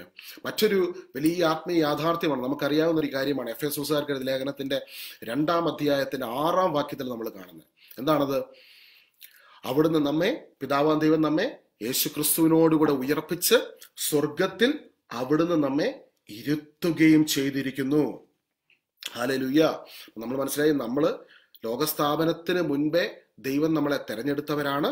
നമ്മുടെ അസ്തിത്വം ലോകസ്ഥാപനത്തിന് മുൻപ് തന്നെ തുടങ്ങുന്നു. നമ്മൾ ദൈവത്തിന്റെ മന്ദിരമാണ്. ദൈവം നമ്മുടെ ഉള്ളിൽ വസിക്കുന്നു. 4-മതായിട്ട് വലിയൊരു ആത്മീയ സത്യം കർത്താവ് പുതിയ നിയമത്തിൽ നമുക്ക് വെളിപ്പെടുത്തി തരികയാണ്. നമ്മൾ ഈ ഭൂമിയിലായിരിക്കുമ്പോൾ തന്നെ സ്വർഗത്തിൽ അവനോടൊപ്പം ഇരുത്തിയിരിക്കുന്നു. ഹല്ലേലൂയ. അതാണ് പിന്നീട് കൊളോസസ് 3-ാം അധ്യായത്തിലേക്ക് നമ്മൾ, ക്രിസ്തുവിനോടൊപ്പം നിങ്ങൾ ഉയർപ്പിക്കപ്പെട്ടെങ്കിൽ ക്രിസ്തു വസിക്കുന്ന ഉന്നതത്തിലുള്ളവയെ നിങ്ങൾ അന്വേഷിക്കുവിൻ. You are seated with him in the heavenly places. അപ്പൊ നമ്മൾ നോക്കുമ്പോൾ വാസ്തവത്തിൽ നമ്മളിപ്പോൾ ഭൂമിയിലല്ലേ ഇരിക്കുന്നത്. പക്ഷെ ഭൂമിയിൽ ഇരിക്കുമ്പോൾ തന്നെ you have A higher identity. ദൈവരാജ്യത്തിൽ കർത്താവ് ഈശോയോടൊപ്പം, അവനോടൊപ്പം ഇരിക്കുന്ന ഒരു ഹയർ സെൽഫ് നമുക്ക് എല്ലാവർക്കും ഉണ്ട്. അവനോടൊപ്പം ഇരിക്കുകയാണ്. സ്വർഗത്തിൽ അവനോടൊപ്പം ഇരുത്തിയിരിക്കുന്നു. ഇത് ഭയങ്കര സ്പിരിച്വൽ മിസ്റ്ററിയാണ്. ഇത് നമ്മൾ ആത്മാവിൽ പ്രാർത്ഥിക്കുമ്പോൾ, നമ്മുടെ പേഴ്സണൽ ആയിട്ടുള്ള പ്രയറിലൊക്കെ നമുക്ക് കണ്ണടച്ച് ഈ ഒരു തിരിച്ചറിവിനകത്ത് നിൽക്കുമ്പോൾ നമ്മുടെ ഭവനം, നമ്മുടെ ജീവിതം മുഴുവനും പരിശുദ്ധാത്മാവിന്റെ ശക്തി കൊണ്ട് നമ്മൾ കണ്ണടച്ച് വീട്ടിലിരുന്ന് പ്രാർത്ഥിക്കുമ്പോൾ തന്നെ അതിശക്തമായ ദൈവസാന്നിധ്യം നമുക്ക് അനുഭവിക്കാനിടയായിത്തീരും. ജപ്പാനിലൊക്കെ ഉള്ള ഈ ബുദ്ധിസ്റ്റ് ആയിട്ടുള്ള മങ്കുകൾ, ഞാൻ അങ്ങനെയുള്ള കുറച്ച് ആൾക്കാരെ കുറേ വർഷങ്ങൾക്ക് മുമ്പ് ഞാൻ അവരോടൊക്കെ സംസാരിച്ചിട്ടുണ്ട്. അതുകൊണ്ട് നമ്മുടെ ഇന്ത്യയിൽ തന്നെയുള്ള പല, ഭാരതത്തിലെ ശ്രേഷ്ഠരായിട്ടുള്ള പല ഹൈന്ദവരായിട്ടുള്ള സന്യാസി വര്യന്മാർ, അതിൽ എഡ്യൂക്കേറ്റഡ് ആയിട്ടുള്ള ഒത്തിരി ആൾക്കാരുണ്ട്. അപ്പൊ അവരിൽ ചില ആൾക്കാരോട് സംസാരിച്ച നിമിഷങ്ങളിൽ അവർ പങ്കുവെച്ചൊരു കാര്യമുണ്ട്. അതായത് സെയിന്റ് പോൾ എഫെസോസുകാർക്ക് എഴുതിയ ലേഖനം 2-ാം അധ്യായത്തിൽ പറയുന്ന ഈ കാര്യം, ഇത് വലിയ ആത്മീയ യാഥാർത്ഥ്യമാണ്. കാരണം മറ്റു പല മതങ്ങളിലെയും പല കാര്യങ്ങളും അതിനെ ആഴത്തിൽ അപഗ്രഥിച്ചിട്ടുള്ള വ്യക്തികൾ, they are coming to A conclusion. ഈ ഒരു വലിയ കൺക്ലൂഷനിലേക്ക് അവർ വന്നെടുത്തുകൊണ്ടിരിക്കുകയാണ്. ഇന്ന് വളരെ പോസിറ്റീവായിട്ടുള്ളൊരു കാര്യം പറയാം. ലോകത്തിലുള്ള മറ്റ് പല വിശ്വാസങ്ങളിൽപ്പെട്ടവർ ക്രിസ്തു ക്രൂശിൽ ചെയ്തു കഴിഞ്ഞ കാര്യത്തെ മനസ്സിലാക്കിക്കൊണ്ട് അതിലൂടെ മാനവരാശിക്ക് മുഴുവൻ തുറന്നു കൊടുത്തിരിക്കുന്ന എന്താ പറയുന്നത്, അതിശക്തമായ സാധ്യതകളെക്കുറിച്ച്, സൂപ്പർ നാച്ചുറൽ ആയിട്ടുള്ള സാധ്യതകളെക്കുറിച്ച് മനസ്സിലാക്കിക്കൊണ്ടിരിക്കുകയാണ്. ഹല്ലേലൂയ. ഒരു സന്യാസിവര്യൻ എന്നോട് പറഞ്ഞ് ഞാൻ ഇപ്പോഴും ഓർക്കുന്നു, ഞങ്ങൾ വർഷങ്ങളായി തെരഞ്ഞുകൊണ്ടിരുന്ന ഒരു കാര്യമാണ് എഫെസോസ് 2-ാം അധ്യായത്തിൽ ഞങ്ങൾക്ക് ലഭിച്ചത്. അപ്പൊ നമ്മൾ മനസ്സിലാക്കണം, വചനത്തിൽ എഴുതിയിരിക്കുന്ന സത്യം നമ്മളെക്കുറിച്ച് പറഞ്ഞേക്കുന്ന, സ്വർഗത്തിൽ അവനോടൊപ്പം നമ്മൾ ഇരുത്തപ്പെട്ടിരിക്കുന്നു. അപ്പൊ ഭൂമിയിൽ നിൽക്കുമ്പോൾ തന്നെ ഒരു സ്വർഗീയമായ ഐഡന്റിറ്റിയും നമുക്കുണ്ട്. ഹല്ലേലൂയ. യേശുവേ ആരാധന. ഭൂമിയിൽ നിൽക്കുമ്പോൾ തന്നെ സ്വർഗീയമായ ഒരു ഐഡന്റിറ്റിയും നമുക്കുണ്ട്. അപ്പം ഈ ഒരു കൺസെപ്റ്റിനെ ബേസ് ചെയ്ത് 90s-ലും 2000-ലൊക്കെ ഒരുപാട് ഹോളിവുഡിൽ പോലും മൂവീസ് ഇറങ്ങിയിട്ടുണ്ടായിരുന്നു.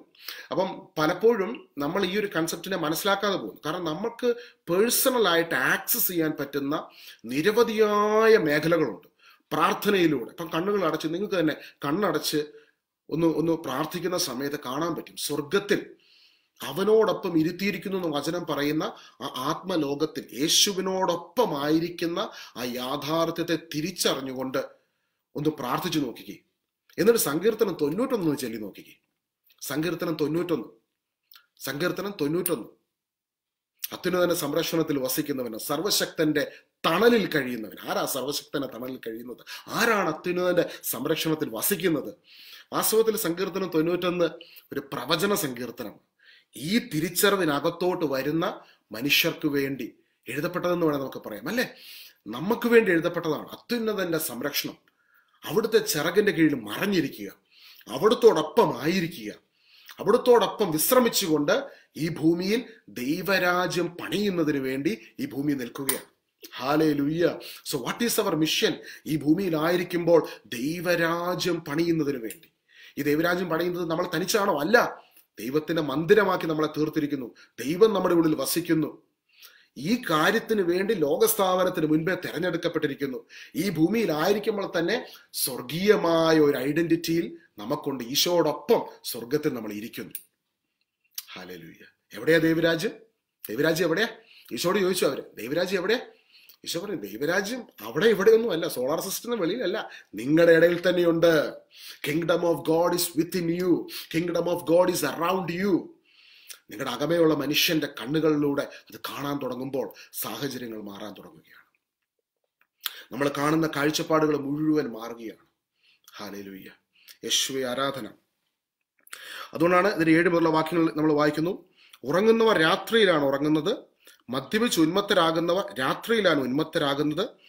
പകലിന്റെ മക്കളായ നമുക്ക് വിശ്വാസത്തിന്റെയും സ്നേഹത്തിന്റെയും കവചവും രക്ഷയുടെ പ്രത്യാശയാകുന്ന പടത്തൊപ്പിയും ധരിച്ച് സുബോധമുള്ളവരായിരിക്കാം.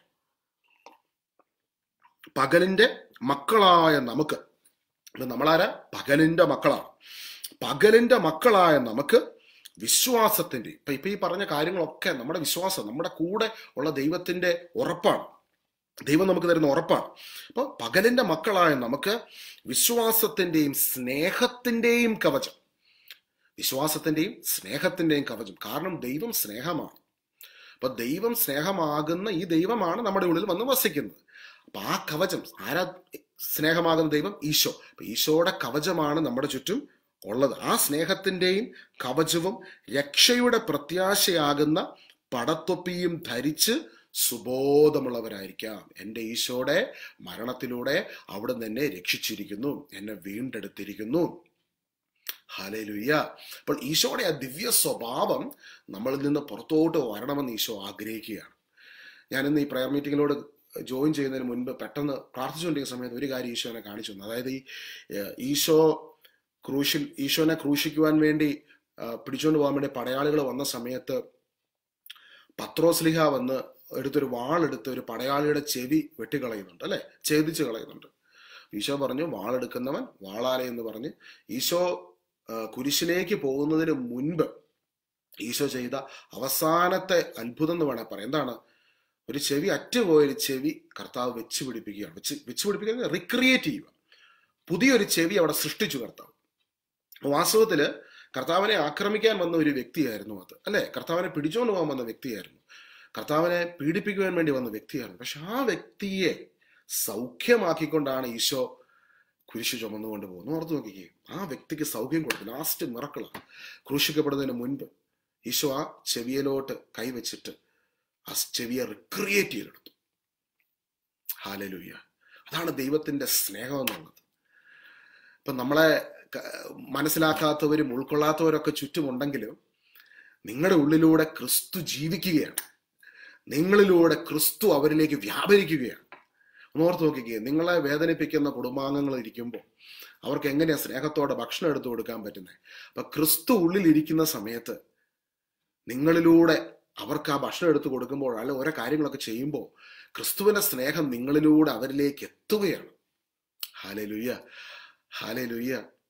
ഇപ്പൊ ചെവിക്ക് ബുദ്ധിമുട്ട് നിങ്ങൾക്ക് ഇപ്പോൾ ഉണ്ടെങ്കിൽ ഈശോയുടെ സ്നേഹം നിങ്ങളെ ഇപ്പോൾ സ്പർശിക്കുന്നു. ഒരു പ്രായം ചെന്ന അപ്പച്ചനെ ഈശോ എടുത്ത് കാണിക്കുന്നുണ്ട്. താടിയൊക്കെ ഉള്ള ഒരു അപ്പച്ചനെ കർത്താവ് നിമിഷം സൗഖ്യമാക്കുന്നു. ഈശോയുടെ കരുണ നമ്മളിലേക്ക് ഓരോ നിമിഷവും വ്യാപരിച്ചുകൊണ്ടിരിക്കുക. പ്രിയ സഹോദരങ്ങളെ, ചിലപ്പം പറഞ്ഞറിയിക്കാൻ കഴിയാത്ത വേദനകളായിരിക്കും ഇപ്പോൾ ഉള്ളത്. പക്ഷെ ആ വേദനയ്ക്കകത്തും ദൈവത്തിന്റെ സ്നേഹം പരിശുദ്ധാത്മാവിലൂടെ, ദൈവത്തിന്റെ സ്നേഹം നമ്മുടെ ഹൃദയങ്ങളിലേക്ക് നമുക്ക് നൽകപ്പെട്ടിരിക്കുന്ന പരിശുദ്ധാത്മാവിലൂടെ ചൊരിയപ്പെട്ടേക്കുവാണ്. പ്രത്യാശ നമ്മെ നിരാശരാക്കുന്നില്ല. ചിലപ്പോൾ ഇന്ന് നീറിപ്പുകയുന്ന വിഷയങ്ങൾക്കുള്ളിലായിരിക്കും നിൽക്കുന്നത്. ഇതിനകത്ത് നിങ്ങളെ പിടിച്ചു നിർത്തുന്ന പരിശുദ്ധാത്മാവിന്റെ സമാശ്വാസം നിങ്ങളിലേക്ക് വെളിപ്പെടുന്നു. ഈ സമാശ്വാസത്തിനകത്ത് നിന്ന് ക്രിസ്തുവിന് വേണ്ടി ശുശ്രൂഷ ചെയ്യുവാൻ ക്രിസ്തു നമ്മളെ വിളിക്കുകയാണ്. ഹല്ലേലൂയ. ക്രിസ്തുവിന്റെ ശബ്ദം കേൾക്കാൻ പറ്റും. നമ്മുടെ ഉള്ളിൽ തന്നെ ക്രിസ്തു നമുക്ക് സമാശ്വാസം നൽകി നമ്മളെ വഴി നടത്തും. ഞാൻ ഓർക്കുന്നുണ്ട്, നീറിപ്പുകയുന്ന വിഷയങ്ങൾ മാത്രം നിന്നിരുന്ന ചില പീരീഡ്, അതായത് ഒരു പ്രശ്നം ഇങ്ങനെ ചുറ്റും 4 വശത്തു നിന്നും പ്രോബ്ലം നിൽക്കുവാണ്. അപ്പൊ ഈ പ്രോബ്ലം നിൽക്കുന്നതിന്റെ ഇടയ്ക്ക് ഈ വലിയ സമാശ്വാസം അനുഭവിക്കാൻ പറ്റും. അപ്പൊ ഈ സമാശ്വാസം അനുഭവിക്കുന്ന കൂടെ കർത്താവ് ചില ശുശ്രൂഷകൾ ഒരുക്കി തരും. ആ ശുശ്രൂഷകൾ ഒരുക്കി തരിക എന്ന് പറഞ്ഞാൽ ഞാനിപ്പോൾ ഒരിക്കലും ഓർക്കുന്നുണ്ട്, പ്രാർത്ഥിച്ചുകൊണ്ടിരിക്കുന്ന സമയത്ത് ദൈവം ഒരിക്കല് എന്നോട് പറഞ്ഞു, ഹോസ്പിറ്റലുകളിൽ പോയി രോഗികൾക്ക് വേണ്ടി പ്രാർത്ഥിക്കാൻ. 10-15 വർഷം മുമ്പ് കേട്ടോ. അപ്പം എൻ്റെ ഒരു ഫ്രണ്ട് ഉണ്ട്, മനു എന്ന് പറഞ്ഞ്. മനുവും ഞാനും കൂടെ, ഞങ്ങൾ 2 പേരും കൂടെ ഹോസ്പിറ്റലിൽ പോയി. അപ്പം ഞങ്ങൾക്ക് അറിയാമല്ല എന്താ ചെയ്യേണ്ടത്, ഹോസ്പിറ്റലിൽ പോയിട്ട് എന്ത് ശുശ്രൂഷ ചെയ്യേണ്ടത്, കാര്യങ്ങളൊന്നും അറിയാൻ മേല. അപ്പം ഇങ്ങനെ പ്രാർത്ഥിക്കുമ്പോൾ പരിശുദ്ധാത്മാവ് തന്നെ ഗൈഡൻസിൽ വി വെന്റ് ആൻഡ് കോട്ടയത്ത് മെഡിക്കൽ കോളേജിലും കാരിത്താസ് ഹോസ്പിറ്റലിലും ഒക്കെ ഓരോ സ്ഥലത്ത് ഞങ്ങൾ രോഗികൾക്ക് വേണ്ടി പ്രാർത്ഥിക്കുവാൻ പോകുമായിരുന്നു. അപ്പം കർത്താവ് സ്ട്രിക്ട്ലി പറഞ്ഞ ഒരു കാര്യം, അന്ന് കൂടുതലൊന്നും പറയരുത്, ജസ്റ്റ് അവർക്ക് വേണ്ടി പ്രാർത്ഥിക്കുക, ഞാൻ അവരെ സ്നേഹിക്കുന്നു, ഞാൻ അവർക്ക് വേണ്ടി ബലിയായി തീർന്നു, എല്ലാം ചെയ്തു കഴിഞ്ഞു, ഇങ്ങനെയുള്ള 1-2 കാര്യങ്ങൾ പറയുക, പ്രാർത്ഥിക്കുക. അപ്പോൾ ഒരിക്കലും ഞങ്ങൾക്ക് അതിനൊരു തടസ്സമായിട്ട് ഒന്നും നിന്നില്ല. ഞങ്ങൾ ഓർക്കുന്നുണ്ട്, നിരവധി ആയിരക്കണക്കിന് ആൾക്കാർക്ക് വേണ്ടി പ്രാർത്ഥിക്കുവാൻ കർത്താവ് അന്ന് ഉപയോഗിച്ചു. നിരവധി പേരെ കർത്താവ് സ്പർശിച്ചു. എല്ലാവരും ഒന്നും സൗഖ്യമായൊന്നുമില്ല, കുറച്ചുപേര് സൗഖ്യമായി, കുറച്ചുപേര് ക്യാൻസർ വാർഡിലൊക്കെയുള്ള, ഞാനിപ്പോഴും ഓർക്കുന്നു, കുറച്ചുപേര് കർത്താവ് സൗഖ്യമാക്കി, കുറച്ചുപേര് സമാധാനത്തോടെ മരിച്ചുപോയി. അവരുടെ കുടുംബാംഗങ്ങൾ പിന്നീട് അത് പങ്കുവച്ചിട്ടുണ്ട്. അവർ മരിക്കുന്ന സമയത്തൊക്കെ വളരെ സമാധാനത്തോടെ ആയിരുന്നു. കുറച്ചുപേരെ കർത്താവ് സൗഖ്യമാക്കി, കുറച്ചു പേർക്ക് കർത്താവ് ശക്തി പകർന്നു നൽകി, മുൻപോട്ട് അവരെ വഴി നടത്തി. അപ്പം ആ സമയങ്ങളിൽ ഈശോ കമ്പൽ ചെയ്ത ഒരേ ഒരു കാര്യം, rest in my presence, and if you are resting in my presence I can use U powerfully. നീ എൻ്റെ സാന്നിധ്യത്തിൽ വിശ്രമിക്കുകയാണെങ്കിൽ എനിക്ക് നിന്നെ സൗഖ്യമാക്കാൻ പറ്റും, എനിക്ക് നിന്നെ ഉപയോഗിക്കാൻ പറ്റും, എനിക്ക് നിന്നെ യൂസ് ചെയ്യാൻ പറ്റും. അത് സൗഖ്യത്തിന്റെ കാര്യത്തിലോ ഏത് കാര്യത്തിനകത്തും this is the same principle. ഈശോയുടെ സാന്നിധ്യത്തിൽ നമ്മൾ വിശ്രമിക്കുമ്പോൾ, എൻ്റെ ഈശോ എനിക്ക് മതിയായവനാണ്, അവൻ എനിക്ക് വേണ്ടതെല്ലാം ചെയ്തു കഴിഞ്ഞു എന്നുള്ള തിരിച്ചറിവിൽ അവന്റെ സാന്നിധ്യത്തിൽ വിശ്രമിക്കുമ്പോൾ God will open the doors. Hallelujah. അതാണ് നമ്മുടെ പ്രത്യാശ. അവിടുന്നാണ് റോമാ 5:5 പറയുന്നത് അല്ലെ, പ്രത്യാശ നമ്മെ നിരാശരാക്കുന്നില്ല. അപ്പൊ ഇൻക്രെഡിബിൾ ആയിട്ടുള്ള ഹീലിംഗ് മിറക്കിൾസ് ദൈവം ചെയ്യും, സൗഖ്യങ്ങളെ ദൈവം ചെയ്യും. അതെല്ലാം ദൈവത്തിന്റെ ശുശ്രൂഷയാണ്. അപ്പൊ ആ ശുശ്രൂഷ കുറെ നാള് ദൈവം നടത്തി. പിന്നീട് ഈ ഒത്തിരി റിലീജിയസ് സ്പിരിറ്റ് ഉള്ള ആൾക്കാർ ഞങ്ങൾ വന്ന പുറകെ വന്നിട്ട് എല്ലാവരോടും ഓരോ കാര്യങ്ങൾ, നിങ്ങൾ അങ്ങനെ ചെയ്യണം ഇങ്ങനെ ചെയ്യണം എന്നൊക്കെ പറഞ്ഞ് പെന്തക്കോസ്റ്റ് ഗ്രൂപ്പും മറ്റു ഗ്രൂപ്പുകളൊക്കെ വന്ന് വാസുദ ആ ഡോർ അടഞ്ഞുപോയി. പിന്നെ അങ്ങനെ ശുശ്രൂഷയ്ക്ക് പോകാൻ പറ്റിയില്ല. കാരണം എന്ന് വെച്ച് കഴിഞ്ഞാൽ നമ്മളോട് കർത്താവ് പറഞ്ഞ ഒരേ ഒരു കാര്യം, ഈശോ ചെയ്ത കാര്യം, ഈശോ സ്നേഹിക്കുന്ന കാര്യം പറയാൻ മാത്രം. അത് പറഞ്ഞതിൻ്റെ കൂടെ വേറെ കുറച്ച് ആൾക്കാർ പുറകെ വന്ന് വേറെ കുറച്ച് കാര്യങ്ങൾ പറഞ്ഞു കാരണം പിന്നെ ഇപ്പം എനിക്ക് തോന്നുന്നില്ല അങ്ങനെ ഹോസ്പിറ്റലുകളിലൊക്കെ പ്രാർത്ഥിക്കുവാൻ അനുവദിക്കുന്നുണ്ടോ എന്ന് എനിക്കറിയാൻ മേല. പക്ഷെ അന്ന് ദൈവം അത് ചെയ്തു. അപ്പോൾ ഇന്നും ദൈവത്തിനൊരു മാറ്റമില്ല. ക്രിസ്തു ചെയ്ത ക്രൂശിൽ പൂർത്തീകരിച്ചത് പ്രപഞ്ചത്തിലുള്ള എല്ലാവർക്കും വേണ്ടിയാണ്. ഹല്ലേലൂയ. അതുകൊണ്ട് നമ്മൾ ഇപ്പോഴും സൈബ്രദർ പറയുന്നൊരു കാര്യം, സുവിശേഷം എല്ലാവർക്കും എല്ലാമാണ്, എല്ലാവർക്കും എല്ലാമായി തീർന്ന ഈശോയാണ് സുവിശേഷം. അവൻ ഭൂമിയിലുള്ള എല്ലാവർക്കും എല്ലാമായി തീർന്നു. അവനെ പങ്കുവെക്കുകയാണ്, അവനെ കൊടുക്കുകയാണ്. ഈ ദൈവം നമ്മുടെ ഉള്ളിൽ ഇരിപ്പുണ്ട്. ഈ സൽപ്രവർത്തിക്കായി ദൈവം നമ്മളെ സൃഷ്ടിച്ചിരിക്കുന്നു. ഹല്ലേലൂയ. സൽപ്രവൃത്തി ചെയ്യുവാൻ. അപ്പോൾ ആ സൽപ്രവൃത്തി ചെയ്യുമ്പോൾ നമുക്ക് അനുഭവിക്കാൻ പറ്റും, നമ്മുടെ കൂടെ വന്ന് ദൈവം നമ്മളിലൂടെ അനേകരെ ശക്തിപ്പെടുത്തുന്നത്. അപ്പോൾ ഇവിടെ ദൈവമാണ് സൗഖ്യമാക്കുന്നത് കേട്ടോ, വ്യക്തികളല്ല. ദൈവമാണ്, ഈശോയാണ് സൗഖ്യമാക്കുന്നത്. ഈശോയാണ് ഈ ശുശ്രൂഷകളെല്ലാം ഒരുക്കുന്നത്. ഇന്ന് നിങ്ങൾ ചിലപ്പോൾ ഇന്ന് ആക്സിഡന്റ് ആയിട്ടായിരിക്കും, യാദൃച്ഛികമായിട്ടായിരിക്കും ഈ ഒരു പ്രെയർ മീറ്റിംഗിലേക്ക് കടന്നു വന്നത്. പക്ഷെ നിങ്ങളിലൂടെ ഈശോ അനേകരെ സ്പർശിക്കുവാൻ ഈശോ ആഗ്രഹിക്കുന്നു. അതിനുവേണ്ടിയാണ് നിങ്ങളെ ഇന്ന് കൂട്ടിക്കൊണ്ട് വന്നേക്കുന്നത്. ഹല്ലേലൂയ. കാരണം നിങ്ങൾ ക്രിസ്തുവിന്റെ ശരീരമാണ്, ആ ശരീരത്തിന്റെ അവയവമാണ്. നമ്മൾ വലിയ 4-5 സത്യങ്ങൾ നമ്മൾ ഇന്ന് മനസ്സിലാക്കിക്കൊണ്ടിരിക്കുക. ഒന്നാമത്തെ എന്താ? ദൈവം നമ്മുടെ ഉള്ളിൽ വസിക്കുന്നു, കൊളോസസ് 1:27. രണ്ടാമതായിട്ട് നമ്മൾ ആരാണ്, നമ്മൾ എവിടെ നിന്ന് വന്നു, ലോകസ്ഥാപനത്തിന് മുൻപേ തെരഞ്ഞെടുക്കപ്പെട്ട വ്യക്തിയാണ്, നമ്മുടെ അസ്തിത്വം ദൈവത്തിൽ തന്നെ തുടങ്ങിയിരിക്കുന്നു. നമ്മളെക്കുറിച്ചുള്ള ദൈവത്തിന്റെ പദ്ധതി എന്താ? ദൈവത്തിന്റെ മന്ദിരമാണ് നമ്മൾ. V are the temple of God. 1 Corinthians 6 ഈ ടെമ്പിളിനകത്ത് ദൈവം വസിക്കുന്നു. നമ്മൾ ഈ ഭൂമിയിൽ ശുശ്രൂഷ ചെയ്യുമ്പോൾ തന്നെ, ഭൂമിയിലായിരിക്കുമ്പോൾ തന്നെ നമുക്ക് സ്വർഗീയമായൊരു ഐഡന്റിറ്റി ഉണ്ട്. കാരണം ഈശോയോടൊപ്പം സ്വർഗത്തിൽ നാം ഇരുത്തപ്പെട്ടിരിക്കുന്നു. അതുകൊണ്ട് ഉന്നതത്തിലുള്ളവയെ അന്വേഷിച്ചുകൊണ്ട് സുബോധമുള്ളവരായി ദൈവരാജ്യത്തിലാണെന്നുള്ള തിരിച്ചറിവിൽ ഈ ഭൂമിയിൽ ജീവിക്കുക, ക്രിസ്തുവിന്റെ ശരീരത്തിന്റെ അവയവങ്ങളായി. ഹല്ലേലൂയ. 1 Corinthians 12:27. നിങ്ങൾ ക്രിസ്തുവിന്റെ ശരീരവും ഓരോരുത്തരും അതിൻ്റെ അവയവങ്ങളുമാണ്. നമ്മൾ ആരാ? നമ്മൾ ക്രിസ്തുവിന്റെ ശരീരമാണ്. നമ്മൾ ഓരോരുത്തരും ക്രിസ്തുവിന്റെ ശരീരത്തിന്റെ അവയവങ്ങളാണ്. ഹല്ലേലൂയ. പകലിന്റെ മക്കളായ നമുക്ക് വിശ്വാസത്തിന്റെയും സ്നേഹത്തിന്റെയും കവചവും രക്ഷയുടെ പ്രത്യാശയാകുന്ന പടത്തുപ്പിയും ധരിച്ച് സുബോധമുള്ളവരായിരിക്കാം. എന്തെന്നാൽ നാം ക്രോധത്തിന് ഇരയാകണമെന്നല്ല, നമ്മുടെ കർത്താവ് യേശു ക്രിസ്തുവിലൂടെ രക്ഷ പ്രാപിക്കണമെന്നാണ് ദൈവം നിശ്ചയിച്ചിട്ടുള്ളത്. ആ ഒരു വാക്യം ഒന്ന് സ്ക്രീനിൽ കാണിക്കാവോ? 1 തെസ്സലോനിക്കർ 5:9. നാം ക്രോധത്തിന് ഇരയാകണമെന്നല്ല, നമ്മുടെ കർത്താവ് യേശു ക്രിസ്തുവിലൂടെ രക്ഷ പ്രാപിക്കണം എന്നാണ് ദൈവം നിശ്ചയിച്ചിട്ടുള്ളത്.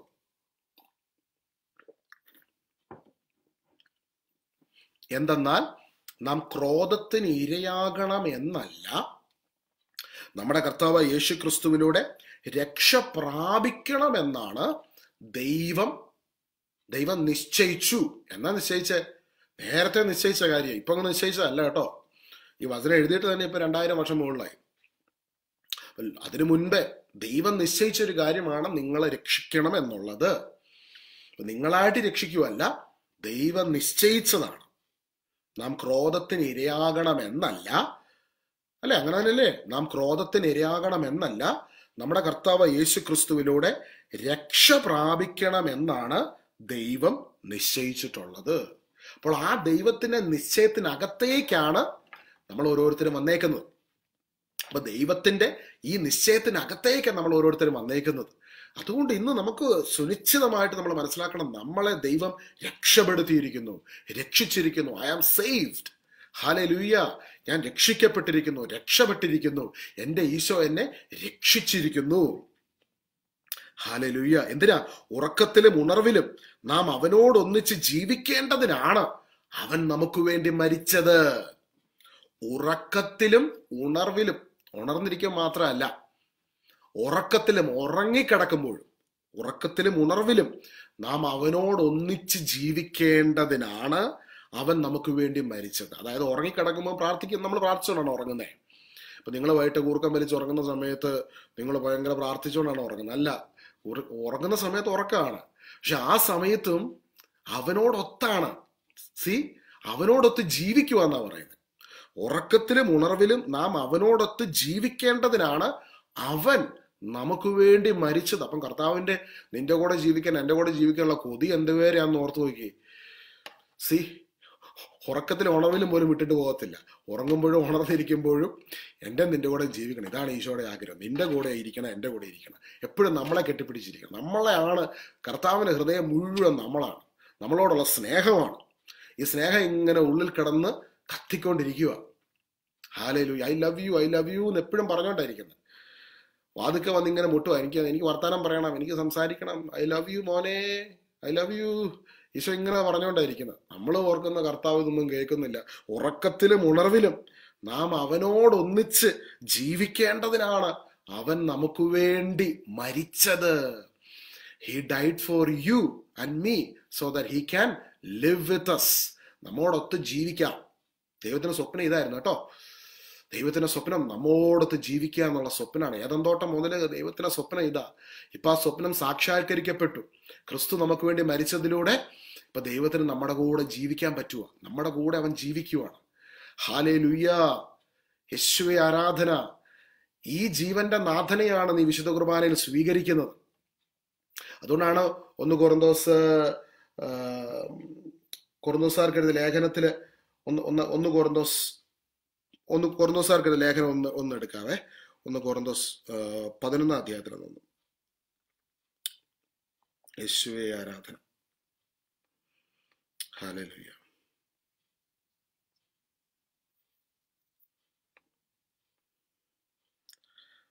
ഒന്ന് കൊറിന്തോസ് 11 29 ഒന്ന് കൊറിന്തോസ് 11:29 പറയുന്നുണ്ട്, ശരീരത്തെ വിവേചിച്ചറിയാതെ ഭക്ഷിക്കുകയും പാനം ചെയ്യുകയും ചെയ്യുന്നവൻ തന്റെ തന്നെ ശിക്ഷാവിധിയാണ് ഭക്ഷിക്കുകയും പാനം ചെയ്യുകയും ചെയ്യുന്നത്. നിങ്ങളിൽ പലരും രോഗികളും ദുർബലരുമായിരിക്കുന്നതിനും ചിലർ മരിച്ചു പോകുന്നതിനും കാരണം ഇതാണ്. അപ്പം ഈ ഒരു ഭാഗം നമ്മൾ വായിക്കുമ്പോൾ പലപ്പോഴും നമുക്ക് ഒരുപാട് കൺഫ്യൂഷൻ വരാറുണ്ടായിരുന്നു, അല്ലേ? വാസ്തവത്തിൽ എന്താണ് അവിടെ ഉദ്ദേശിച്ചേക്കുന്നത്? ഒന്ന് കൊറിന്തോസ് 12:27 പറയുന്നത്, നിങ്ങൾ ക്രിസ്തുവിന്റെ ശരീരവും ഓരോരുത്തരും അതിലെ അവയവങ്ങളുമാണ്. അവനോടൊപ്പം ഉറക്കത്തിലും ഉണർവിലും നാം അവനോടൊപ്പം ആയിരിക്കുന്നതിന് വേണ്ടി അവൻ നമുക്ക് വേണ്ടി മരിച്ചു. അപ്പൊ അവൻ നമ്മുടെ കൂടെയുണ്ട്. അപ്പൊ ഈ കൂട്ടായ്മയിൽ ഇപ്പോൾ ഉള്ള 102 പേരുണ്ട്, അല്ലെ, ജോയിൻ ചെയ്തിട്ടുണ്ട്. നമ്മളെല്ലാവരും ഈശോയുടെ ശരീരത്തിന്റെ അവയവമാണ്. നമ്മളെല്ലാ ദിവസവും ദിവ്യകാരുണ്യം സ്വീകരിക്കുന്നതിന് മുമ്പ് ആത്മശോധന ചെയ്യേണ്ട ഒരു കാര്യം ഇത് മാത്രമാണ്. എൻ്റെ ഒരു യോഗ്യത കൊണ്ടും അല്ല ഞാൻ കർത്താവിന്റെ ശരീരത്തിന്റെ ഭാഗമായത്. അവന്റെ തീരുമാനമാണ്, അവൻ നിശ്ചയിച്ചതാണ്. അവൻ നിശ്ചയിച്ച പ്രകാരമാണ് ഇപ്പൊ ഈ കൂട്ടായ്മയിൽ ഇപ്പൊ പങ്കെടുക്കുന്ന 102 പേരും പങ്കെടുക്കുന്നത്. അവർ ചിലപ്പോൾ ഇന്നലെ ഈ വിശ്വാസത്തെ മനസ്സിലാക്കിയവരായിരിക്കും, ചിലപ്പോൾ 1 മാസം മുമ്പ് മനസ്സിലാക്കിയവരായിരിക്കും. അവരുടെ നിറമോ കളറോ ഭാഷയോ ഒന്നും നമുക്ക് നോക്കേണ്ട ആവശ്യമില്ല. അവരെല്ലാവരും ക്രിസ്തുവിലും നമ്മളെല്ലാവരും ഒന്നാണ്. അപ്പോൾ ഈ ഒരു കാര്യമാണ് പൗലോസ്ലീഹ അവിടെ പറയാൻ ഉദ്ദേശിച്ചത്. കാരണം അതിന്റെ 17 മുതലുള്ള വാക്യം, 1 കൊറിന്തോസ് 11:17 അതെടുക്കണ്ട, പിന്നീട് നിങ്ങൾ സമയമുള്ളപ്പോൾ നോക്കിയാൽ മതി. അവിടെ ഹെഡിങ് കൊടുത്തേക്കുന്ന അത്താഴ വിരുന്നിൽ ഭിന്നിപ്പ് എന്നുള്ള, അവിടെ ഒരു ഭിന്നിപ്പുണ്ടായി, ഒരു വിഭാഗീയത ഉണ്ടായി.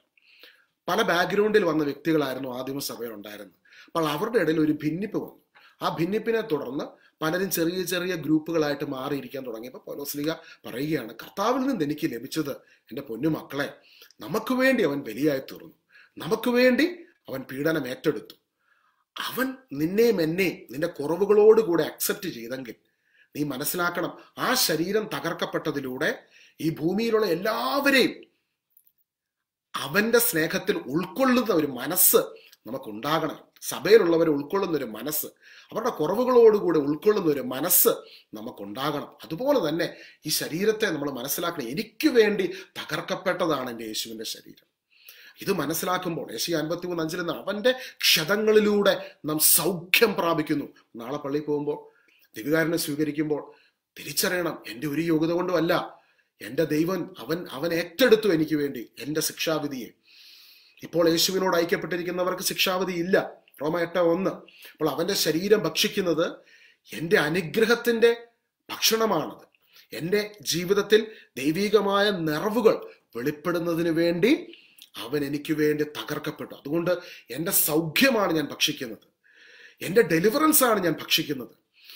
എൻ്റെ ജീവിതത്തിൽ മുൻപോട്ട് പോകാനുള്ള കരുത്ത് അത് അവന്റെ ശരീരത്തിൽ നിന്ന് എന്നിലേക്ക് വ്യാപരിക്കുന്നു. ഹല്ലേലൂയ. അപ്പൊ ജീവന്റെ സമൃദ്ധി, കൃപയുടെ സമൃദ്ധി ഓരോ ദിവ്യകാരുണ്യ സ്വീകരണ വേളയിലും നമ്മുടെ ജീവിതത്തിലേക്ക് കടന്നു വരുവാൻ ഇടയായി തീരുകയാണ്. അപ്പോൾ നമ്മൾ പലപ്പോഴും നമ്മളിലേക്ക് തന്നെ നോക്കും. ഇവിടെ നമ്മളിലേക്ക് നോക്കുന്നതിന് പകരമായിട്ട് നമുക്ക് വേണ്ടി തകർക്കപ്പെട്ട യേശുവിന്റെ ശരീരം, ആ ഹയർ പിക്ചറിനെയാണ് നമ്മൾ കാണേണ്ടത്. ശരീരം, ഇപ്പൊ നമ്മുടെ ശരീരത്തെ സൂക്ഷ്മമായിട്ട് പരിശോധിക്കാനാണോ അവിടെ പറഞ്ഞേക്കുന്നത്? കുളിച്ചിട്ടുണ്ടോ നോക്കാനാണോ? എന്നാ പറഞ്ഞത്? ശരീരം, നമ്മൾ ക്രിസ്തുവിന്റെ ശരീരത്തിന്റെ ഭാഗമാണ്, ഈശോയുടെ ശരീരത്തിന്റെ അവയവമാണ്. ഹല്ലേലൂയ. അപ്പം എനിക്ക് മറ്റുള്ള ഒരാളെ, ഇപ്പൊ വേറൊരാളെ ഇപ്പൊ നമുക്ക് പലപ്പോഴും നമ്മൾ ഇങ്ങനെ മാർക്കിടും, അല്ലെ? ഇവിടെ മാർക്കിടേണ്ട ഒരാവശ്യമില്ല. കാരണം നമ്മൾ കരുണയിലാണ് നിൽക്കുന്നത്, അവരും നിൽക്കുന്നത് കരുണയിലാണ്. ഞാൻ പലപ്പോഴും പറയുന്നൊരു കാര്യമില്ല, ഒരു കോടതി മുറിയിൽ നമ്മൾ കുറ്റം ആരോപിക്കപ്പെട്ട വ്യക്തി നമുക്ക് വേണ്ടി വേറൊരാൾ കുറ്റം ഏറ്റെടുക്കുന്ന പോലെയാണ് ഈശോ നമ്മുടെ ശിക്ഷ മുഴുവൻ ഏറ്റെടുത്തത്. അപ്പൊ വേറൊരാളുടെ കുറവുകളെ ഈശോ ചുമക്കുന്നു. അപ്പോൾ ആ വ്യക്തിയെ കാണുമ്പോൾ അവന്റെ ഉള്ളിലിരിക്കുന്ന ക്രിസ്തുവിനെ കാണുവാൻ ഈശോ നമ്മളോട് പറയുകയാണ്. ഹല്ലേലൂയ. അതുകൊണ്ട് ഈശോ പറഞ്ഞ, ഈ ചെറിയവരിൽ ഒരുവന് നിങ്ങളിത് ചെയ്യുമ്പോഴൊക്കെയും നിങ്ങൾ എനിക്ക് തന്നെയാണ് ചെയ്യുന്നത്. ഹല്ലേലൂയ. ഈ ചെറിയവരിൽ ഒരുവന് നിങ്ങളിത് ചെയ്യുമ്പോഴൊക്കെ നിങ്ങൾ എനിക്ക് തന്നെയാണ് ചെയ്യുന്നത്. കാരണം അവന്റെ കൂടെ ഞാനുണ്ട്, സകല മനുഷ്യരിലും ഞാൻ വസിക്കുന്നു. എല്ലാവരിലും ഞാൻ സ്ഥിതി ചെയ്യുന്നു. ഈ ദൈവരാജ്യം നിങ്ങളുടെ ഇടയിൽ തന്നെയുണ്ട്. അപ്പൊ നമ്മളോട് എന്താ പിന്നീട് ഈ തെസ്സലോനിക്കരുടെ ലേഖനത്തിലൂടെ കർത്താവിന്റെ അപ്പോസ്തലൻ പിന്നീട് നമ്മൾ ആവശ്യപ്പെടുന്നത്? അതിന്റെ 12 മുതലുള്ള വാക്യങ്ങൾ വായിച്ച് നമ്മൾ കാണുന്നു, സഹോദരരെ, നിങ്ങളുടെ ഇടയിൽ അധ്വാനിക്കുകയും കർത്താവിൽ നിങ്ങളെ നയിക്കുകയും അനുശാസിക്കുകയും ചെയ്യുന്നവരെ അവരുടെ അധ്വാനം പരിഗണിച്ച് അത്യധികം സ്നേഹത്തോടെ ബഹുമാനിക്കണമെന്ന് ഞങ്ങൾ അഭ്യർത്ഥിക്കുന്നു. നിങ്ങൾ സമാധാനത്തിൽ കഴിയുവിൻ. സഹോദരരെ, ഞങ്ങൾ ഉത്ബോധിപ്പിക്കുന്നു. അലസരെ ശാസിക്കുവിൻ, ഭീരുക്കളെ ധൈര്യപ്പെടുത്തുവിൻ, ദുർബലരെ സഹായിക്കുവിൻ, എല്ലാ മനുഷ്യരോടും ക്ഷമാപൂർവം പെരുമാറുവിൻ, ആരോടും തിന്മയ്ക്ക് പകരം തിന്മ ചെയ്യാതിരിക്കുവാനും തമ്മിലും എല്ലാവരോടും സദാ നന്മ ചെയ്യുവാനും ശ്രദ്ധിക്കുവിൻ. അപ്പൊ ഈ തിരിച്ചറിവ് കിട്ടിയ വ്യക്തികൾക്ക് കർത്താവിന്റെ അപ്പോസ്തലൻ നൽകുന്ന ഉപദേശമാണ് ഇതൊക്കെ. ആരോടും തിന്മയ്ക്ക് പകരം തിന്മ ചെയ്യാതിരിക്കാനും തമ്മിലും എല്ലാവരോടും സദാ നന്മ ചെയ്യാനും ശ്രദ്ധിക്കുവിൻ. എപ്പോഴും നന്മ ചെയ്യുവാൻ ശ്രദ്ധിക്കുവിൻ. ഇത് കട്ടിയുള്ള ഭാഗമൊന്നും അല്ലല്ലോ, അല്ലെ? വളരെ ഈസി ആയിട്ട് നമുക്ക് ഇതെല്ലാം മനസ്സിലാക്കാവുന്ന കാര്യം. എല്ലാം സിമ്പിൾ ആയിട്ട് പരിശുദ്ധാത്മാവ് നമുക്ക് പറഞ്ഞു തരുവേ. നമ്മൾ അതിനെ ആ ഒരു നിഷ്കളങ്കതയോടെ അങ്ങ് സ്വീകരിച്ചാൽ മതി. യേശു പറഞ്ഞത്, ശിശുക്കളായിട്ടുള്ളവർ എൻ്റെ അടുക്കൽ വരട്ടെ, അവരെ തടയണ്ട, സ്വർഗരാജ്യം അവരെ പോലുള്ളവരുടേതാണ്. ഇതെല്ലാം ശിശുസഹജമായ ഹൃദയത്തോടെ അങ്ങ് സ്വീകരിക്കുമ്പോൾ പരിശുദ്ധാത്മാവ് നമുക്ക് തുറന്നു തരും. നമുക്ക് വലിയ സ്വാതന്ത്ര്യം അനുഭവിക്കാൻ പറ്റും, വലിയ സന്തോഷം അനുഭവിക്കാൻ പറ്റും. ഹല്ലേലൂയ. അതിന്റെ 16-ാം വാക്യത്തിൽ പറയും, എപ്പോഴും സന്തോഷത്തോടെ ആയിരിക്കുവിൻ. എപ്പോഴും സന്തോഷത്തോടെ ആയിരിക്കുവിൻ, എപ്പോഴും സന്തോഷത്തോടെ ആയിരിക്കുവിൻ, ഇടവിടാതെ പ്രാർത്ഥിക്കുവിൻ, എല്ലാ കാര്യങ്ങളിലും നന്ദി പ്രകാശിപ്പിക്കുവിൻ. ഇതാണ് യേശുക്രിസ്തുവിൽ നിങ്ങളെ സംബന്ധിച്ചുള്ള ദൈവഹിതം. അപ്പൊ ഇത്രയും സത്യങ്ങൾ ഇപ്പൊ നമ്മൾ തുടക്കം മുതൽ ഈ മെസ്സേജ് കേട്ടവർക്ക് മനസ്സിലായി. ഇത്രയും സത്യങ്ങൾ ദൈവത്തിൽ, പുതിയ നിയമത്തിൽ നമ്മളും ദൈവവുമായിട്ട് കണക്ട് ചെയ്ത കാര്യങ്ങളാണ്. അപ്പം ഈ സത്യത്തിനകത്ത് നിൽക്കുന്ന ഒരു വ്യക്തിയോട് പറയുക, വ്യക്തിയെ നോക്കി ദൈവം പറയുക, നീ എപ്പോഴും സന്തോഷത്തോടെ ഇരിപ്പിൻ, എപ്പോഴും സന്തോഷത്തോടെ ആയിരിക്കുവിൻ, ഇടപെടാതെ പ്രാർത്ഥിക്കുവിൻ. Which means communicate with me, constantly talk to me, I am with you. ഞാൻ നിന്റെ കൂടെയുണ്ട്, നിന്നിൽ നിന്ന് ഒരുപാട് അകന്നല്ല, നിന്റെ കൂടെ തന്നെ ഞാനുണ്ട്, നിന്റെ ഉള്ളിൽ ഞാനുണ്ട്, നീ എൻ്റെ മന്ദിരമാണ്. ഇത് അനാദിയിലെ നിന്നെ ഇത്തരത്തിൽ എന്നോട് കമ്മ്യൂണിക്കേറ്റ് ചെയ്യാൻ ഞാൻ തെരഞ്ഞെടുത്ത വ്യക്തിയാണ്. ഹല്ലേലൂയ. ഓർത്തു, അനാദിയിലെ തെരഞ്ഞെടുത്ത വ്യക്തിയാണ് ഇതുപോലെ ദൈവവുമായിട്ട് കമ്മ്യൂണിക്കേറ്റ് ചെയ്യാൻ വേണ്ടി. അപ്പോൾ ഈ ഭൂമിയിൽ എന്തൊക്കെ കാര്യം നടക്കുന്നുണ്ടോ എല്ലാ കാര്യങ്ങളും നിങ്ങളോട് ദൈവം ഡിസ്കസ് ചെയ്യും. നമ്മുടെ ഉള്ളിൽ ചിലപ്പോൾ നമുക്ക് ബാഹ്യമായിട്ട് അത് കേൾക്കാൻ പറ്റത്തില്ല, ആന്തരികമായിട്ട്. അതെങ്ങനെയാ അതിൽ വളർന്നു വരാൻ സാധിക്കുന്നത്? വചനത്തിലൂടെ നമ്മൾ ഓരോ ദിവസവും പ്രാർത്ഥനാ ജീവിതത്തിൽ when you constantly fellowship with him, you will grow in that. അത് പേഴ്സണലി നമ്മളെ ദൈവം വളർത്തിയെടുക്കും. ഹല്ലേലൂയ. എപ്പോഴും സന്തോഷത്തോടെ ആയിരിക്കുവിൻ, ഇടപെടാതെ പ്രാർത്ഥിക്കുവിൻ, എല്ലാ കാര്യങ്ങളിലും നന്ദി പ്രകാശിപ്പിക്കുവിൻ. ഇതാണ് യേശുക്രിസ്തുവിൽ നിങ്ങളെ സംബന്ധിച്ചുള്ള ദൈവഹിതം. എപ്പോഴും എല്ലാറ്റിനും ഈശോയുടെ നാമത്തിൽ പിതാവാൻ ദൈവത്തിന് കൃതജ്ഞത അർപ്പിക്കുവേൻ. നമ്മൾ എഫെസോസ് 5:20 നമ്മൾ അവിടെ കാണുന്നുണ്ട്. അതേ കാര്യം തന്നെ ഇവിടെയും പറഞ്ഞേക്കുവാ. എപ്പോഴും സന്തോഷത്തോടെ ആയിരിക്കുവിൻ, ഇടപെടാതെ പ്രാർത്ഥിക്കുവിൻ, എല്ലാ കാര്യങ്ങളും നന്ദി പ്രകാശിപ്പിക്കുവിൻ. Y is that? ദൈവരാജ്യത്തിനകത്ത് നിൽക്കുന്ന ദൈവത്തിന്റെ മന്ദിരം നന്ദി പറഞ്ഞു തുടങ്ങുമ്പോൾ അവിടെ ദൈവത്തിന്റെ ശക്തി വെളിപ്പെടും കേട്ടോ. ദൈവത്തിന്റെ അപരിമേയമായ ശക്തിയുടെ വ്യാപാരം അവിടെ സംഭവിക്കുകയാണ്. ഹല്ലേലൂയ. അപ്പൊ നിങ്ങൾക്ക് തന്നെ നിങ്ങളുടെ വീട്ടിൽ ഇരുന്ന് പ്രാർത്ഥിച്ചുകൊണ്ടിരിക്കും. ഇപ്പൊ ചില വിഷയത്തിനകത്ത് ഭാരപ്പെടുന്നുണ്ടെങ്കിൽ, ഇപ്പൊ നമ്മൾ ഒത്തൊരുമിച്ച് ഇപ്പൊ സൂമിൽ ഒരുമിച്ച് കൂടുമ്പോൾ, ഇപ്പൊ നമ്മളൊരു പ്രെയർ മീറ്റിംഗിൽ സൺഡേ ഒരുമിച്ച് കൂടുമ്പോൾ, പള്ളിയിൽ പോകുമ്പോഴൊക്കെ സഭ ഒത്തൊരുമിച്ച് കൂടുന്ന സമയത്ത് ഈ തിരിച്ചറിവ് കിട്ടിയ ഒരു വ്യക്തികൾ ഒരുമിച്ചിരിക്കുമ്പോൾ we can expect greater stuff. Y is that? ദൈവം നമ്മുടെ കൂടെ വസിക്കുകയാണ്. അപ്പൊ ഇന്ന് നമ്മൾ ഇത്രയും പേര് ഒരുമിച്ച് ഈ ഒരു തിരിച്ചറിവിൽ നിന്ന് പ്രാർത്ഥിക്കുമ്പോൾ, Emmanuel, God is with us, super natural ആയിട്ടുള്ള മിറക്കിൾസ് ഇവിടെ സംഭവിച്ചേ പറ്റത്തുള്ളൂ. കാരണം ദൈവം നമ്മുടെ മധ്യത്തിലുണ്ട്. നിങ്ങൾ 2-3 പേർ എൻ്റെ നാമത്തിൽ ഒരുമിച്ച് കൂടുമ്പോൾ നിങ്ങളുടെ മധ്യേ ഞാൻ വരും, ഞാൻ ഉണ്ടായിരിക്കും. Hallelujah, hallelujah. എല്ലാ കാര്യങ്ങളും നന്ദി പ്രകാശിപ്പിക്കുവിൻ, എല്ലാ കാര്യങ്ങളും. അപ്പൊ ഇന്ന് ഒരു രോഗസൗഖ്യം ആഗ്രഹിക്കുന്നെങ്കിൽ, ഇന്നൊരു വിഷയത്തിനകത്ത് ദൈവിക ഇടപെടൽ ആഗ്രഹിക്കുന്നെങ്കിൽ, ഈ തിരിച്ചറിവിനകത്ത് നിന്ന് നന്ദി പറഞ്ഞു തുടങ്ങിക്കോ. കർത്താവേ, നന്ദി, നന്ദി, നന്ദി, നന്ദി, നന്ദി. റിജോയ്സ് ഓൾവേസ്, പ്രേ വിത്തൗട്ട് സീസിങ്. ഇടപെടാതെ സന്തോഷിപ്പിൻ, ഇടപെടാതെ പ്രാർത്ഥിക്കുവിൻ, ടോക്ക് ടു ഹിം. ഹല്ലേലൂയ. നിങ്ങൾക്ക് അറിയാമല്ലോ വാസ്തവത്തിൽ നിങ്ങൾക്ക് നിങ്ങളുടെ പവർ എന്നതാണ്. നമ്മൾക്ക് മേൽ കർത്താവ് തന്നിരിക്കുന്ന പവർ, സഭയാം ശരീരം ലോകത്തിന്റെ വെളിച്ചമാണ്. ഈ തിരിച്ചറിവ് കിട്ടിയ ഒരു സമൂഹം പ്രകാശത്തിലാണ് നിൽക്കുന്നത്. അതുകൊണ്ടാണ് ഇതിന് 5-ാം വാക്യം നമ്മൾ തുടക്കത്തിൽ വായിച്ചല്ല, നിങ്ങളെല്ലാവരും പ്രകാശത്തിന്റെയും പകലിന്റെയും പുത്രന്മാരാണ്. നമ്മിൽ ആരും തന്നെ രാത്രിയുടെയോ അന്ധകാരത്തിന്റെയോ മക്കളല്ല. നിങ്ങൾ പ്രകാശത്തിന്റെയും പകലിന്റെയും പുത്രന്മാരാണ്. നമുക്ക് കണ്ണുകൾ അടച്ച് ഈ തിരിച്ചറിവിനകത്ത് നമുക്ക് ആയിരിക്കാം.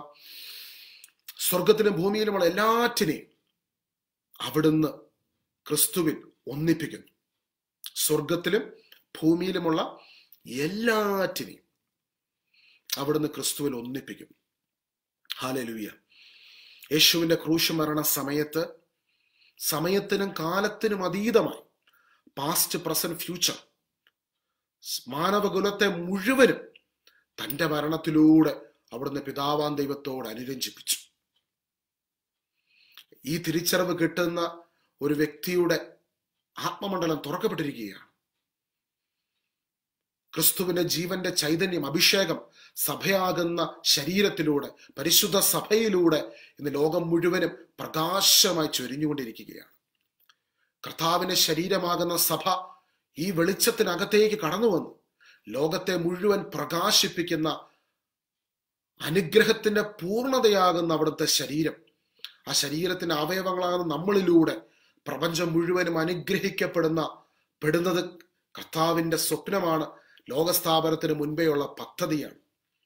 ഈ ഭൂമിയിൽ ദൈവരാജ്യം സ്ഥാപിച്ചുകൊണ്ട് ദൈവരാജ്യത്തിന്റെ ശക്തി നമ്മളിലൂടെ ഒഴുകിയിറങ്ങി ക്രിസ്തുവിന്റെ ചൈതന്യം വേദനിക്കുന്നവരെ സമാശ്വസിപ്പിച്ചുകൊണ്ട്, രോഗികളെ സൗഖ്യമാക്കിക്കൊണ്ട്, തന്റെ കരുണയാൽ അനേകരെ സ്പർശിച്ചുകൊണ്ട് അവിടുന്ന് തന്റെ ശക്തി നമ്മളിലൂടെ പുറത്തേക്ക് കൊണ്ടുവരികയാണ്. ഈ നിമിഷം തന്നെ നമ്മൾ ചേർന്ന് പ്രാർത്ഥിക്കുമ്പോൾ, വെളിച്ചത്തിന്റെ മക്കൾ ഒരുമിച്ചിരുന്ന് പ്രാർത്ഥിക്കുന്ന നിമിഷം, തമ്പുരാന്റെ അപരിമേയമായ കരുണ ഇതാ നമ്മളെ സ്പർശിക്കുന്നു.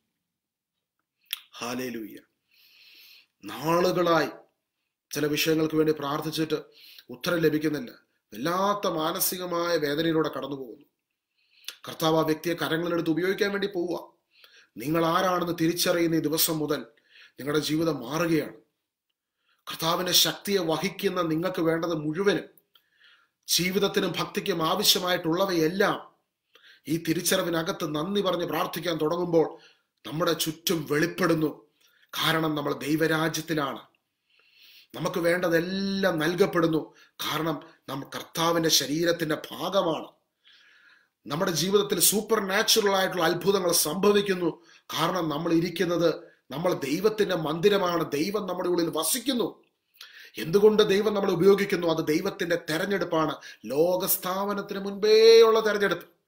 ഹല്ലേലൂയ. കർത്താവേ, മനുഷ്യൻ ജന്മം മുഴുവൻ തിരയുന്ന ചോദ്യങ്ങൾക്കുള്ള ഉത്തരം അവിടുത്തെ വചനത്തിൽ അവിടുന്ന് ഞങ്ങൾക്ക് നൽകി കഴിഞ്ഞിരിക്കുന്നുവല്ലോ.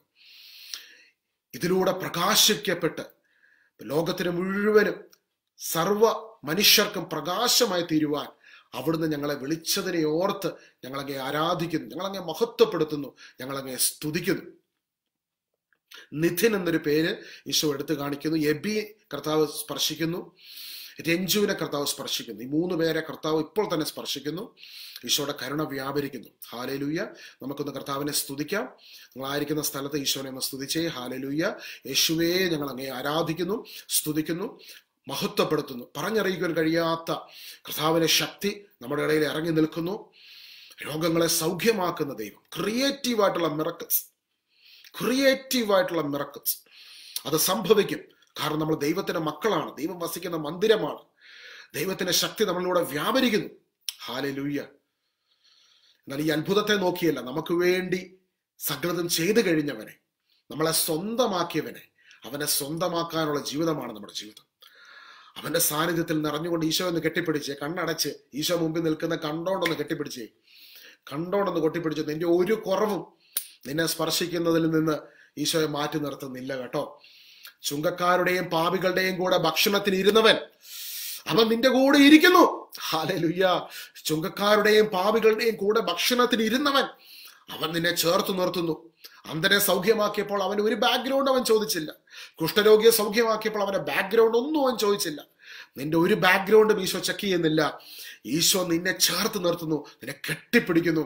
അവൻ നിന്റെ ഹൃദയത്തോട് നിന്റെ ചെവിയിൽ മന്ത്രിക്കുന്നു, I love you so much, ഞാൻ നിന്നെ ഒരുപാട് സ്നേഹിക്കുന്നു.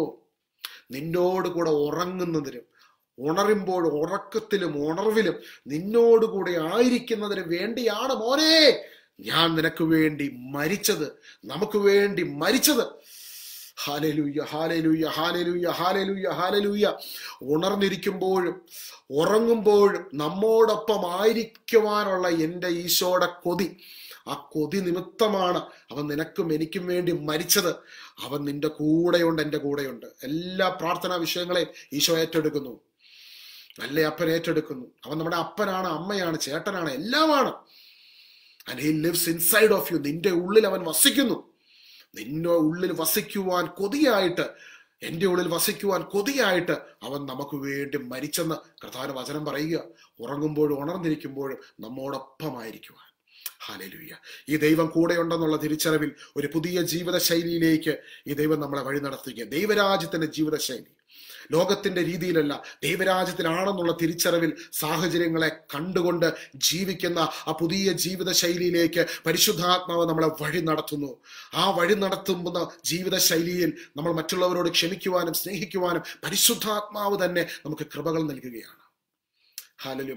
ഒരു പർട്ടിക്കുലർ വ്യക്തിയോട് ക്ഷമിക്കുവാൻ കഴിയാതെ ബുദ്ധിമുട്ടുന്ന ഒരാളെ കാണിക്കുന്നു. ഈ നിമിഷം നിങ്ങൾക്ക് ആരോടെങ്കിലും ക്ഷമിക്കുവാൻ പറ്റാത്ത ഒരു ബുദ്ധിമുട്ട് ഹൃദയത്തിലുണ്ടെങ്കിൽ പരിശുദ്ധാത്മാവ് നിങ്ങളെ ഇപ്പോൾ സഹായിക്കുന്നു. അവരോട് ക്ഷമിക്കുവാൻ കർത്താവിന്റെ കൃപ നിങ്ങളിലേക്ക് ഈ നിമിഷം വ്യാപരിക്കുന്നു. ജീവിത പങ്കാളിയോട് വർഷങ്ങളായി ക്ഷമിക്കുവാൻ കഴിയാത്തൊരു വ്യക്തിയെ ഈശോ എടുത്തു കാണിക്കുന്നു. ജീവിത പങ്കാളിയോട് നിങ്ങൾക്ക് ക്ഷമിക്കുവാൻ പറ്റുന്നില്ല, പക്ഷെ നിങ്ങൾ ആ വ്യക്തിയുടെ കൂടെയാണ് ജീവിക്കുന്നത്, സഹിച്ചാണ് ജീവിക്കുന്നത്. എന്നാൽ ഈശോ ഇന്ന് നിങ്ങൾക്ക് ഈ ഒരു മെസ്സേജ് തരുന്നു. ക്രൂശിൽ യേശു മരിച്ച നിമിഷം നിങ്ങളുടെ ജീവിത പങ്കാളിയെ തന്റെ മരണത്തിൽ യേശു സ്വന്തമാക്കിയതാണ്. ഇന്നു മുതൽ അവളെ സ്നേഹിക്കുമ്പോൾ അത് യേശുവിനെ സ്നേഹിക്കുകയാണ്. അവളുടെ കുറവുകളോടുകൂടി അവളെ സ്നേഹിക്കുമ്പോൾ, അവനെ സ്നേഹിക്കുമ്പോൾ, നിങ്ങളുടെ ഭർത്താവിനെ, ഭാര്യയെ സ്നേഹിക്കുമ്പോൾ അത് യേശുവിനെ സ്നേഹിക്കുകയാണ്. ഈശോ ഇങ്ങനെ പറഞ്ഞു, അവരെ സ്നേഹിക്കുമ്പോൾ സാക്ഷാൽ നീ എന്നെ തന്നെയാണ് സ്നേഹിക്കുന്നത്. ഹല്ലേലൂയ. നിന്റെ ഉള്ളിൽ ഞാൻ വസിക്കുന്നു, നിന്നിലൂടെ ഞാൻ അവളിലേക്ക് സുവിശേഷമായി കടന്നു വരുന്നു, അവനിലേക്ക് സുവിശേഷമായി കടന്നു വരുന്നു. സുവിശേഷം എല്ലാവർക്കും എല്ലാമായി തീർന്ന ഈശോയുടെ സന്ദേശമാണ്. നല്ല ഈശോയെ, അവിടുന്ന് ഞങ്ങളിലേക്ക് ഒഴുകുന്ന അയക്കുന്ന ഈ കൃപയ്ക്കായി ഞങ്ങൾ നന്ദി പറയുന്നു. അയോഗ്യരായിരുന്നിട്ടും അവിടുന്ന് ഞങ്ങളെ തെരഞ്ഞെടുത്തല്ലോ. അങ്ങയുടെ കരുണയ്ക്കായി നന്ദി ഈശോയെ. ഞങ്ങളുടെ എല്ലാ കുറവുകളെയും ബലഹീനതകളെയും അവിടുന്ന് ആ കുറവുകളിലേക്ക് അവിടുത്തെ ആത്മാവിലൂടെ ശക്തി അയച്ച് ഞങ്ങളുടെ ജീവിതത്തെ ഈ പുതിയ ജീവിത ശൈലിയിലേക്ക് അവിടുന്ന് വഴി നടത്തുന്നതിനെ ഓർത്ത് നന്ദി പറഞ്ഞു. ഓരോ ദിവസവും പരിശുദ്ധാത്മാവിൽ ദൈവത്തിന്റെ ആ വാസസ്ഥലമായി ഞങ്ങൾ പണിയപ്പെട്ടുകൊണ്ട്, ഞങ്ങൾ ദൈവത്തിന്റെ മന്ദിരമാണെന്നുള്ള തിരിച്ചറിവിൽ ഈ ഓൺഗോയിങ് ജീവിത യാത്രയിൽ ഞങ്ങൾ ഈ വളർച്ച സംഭവിക്കുന്നു എന്നുള്ള തിരിച്ചറിവിൽ ഈശോയോടൊപ്പം ഓരോ നിമിഷമായിരിക്കാൻ അവിടുന്ന് ഞങ്ങളിലേക്ക് പകർന്നു തരുന്ന വലിയ കരുണയ്ക്കായി, കൃപയ്ക്കായി ഞങ്ങൾ നന്ദി പറയുന്നു. ഞങ്ങൾ പരസ്പരം ഈ നിമിഷം അനുഗ്രഹിച്ചു പ്രാർത്ഥിക്കുന്നു, യേശുവിൻ നാമത്തിൽ തന്നെ. ആമേൻ. പ്രിയ സഹോദരങ്ങളെ, കർത്താവിന്റെ വലിയ സാന്നിധ്യം നമ്മുടെ കൂടെയുണ്ട്. ഇന്ന് പ്രത്യേകമായിട്ട് ഇന്ന് ഈ ഡിസ്കസ് ചെയ്ത കാര്യങ്ങൾ നിങ്ങളുടെ ഭവനത്തിലുള്ളവരോട് പങ്കുവെക്കണം. ഈ വചനം എഴുതിയെടുത്തിട്ടുണ്ടെങ്കിൽ ആ എഴുതിയെടുത്ത കാര്യങ്ങൾ വീട്ടിലുള്ളവരോട് പങ്കുവെക്കണം, എല്ലാവരോടും പങ്കുവെക്കണം. നമ്മുടെ ഉള്ളിലിരിക്കുന്ന, നമ്മുടെ കൂടെ നിൽക്കുന്ന ഈ ദൈവത്തെ നമ്മൾ മറ്റുള്ളവർക്ക് പരിചയപ്പെടുത്തി കൊടുക്കണം. ഈശോ എല്ലാവരെയും ധാരാളമായി അനുഗ്രഹിക്കുമാറാകട്ടെ. God bless you all. Isho മിശിഹായ്ക്ക് സ്തുതിയായിരിക്കട്ടെ.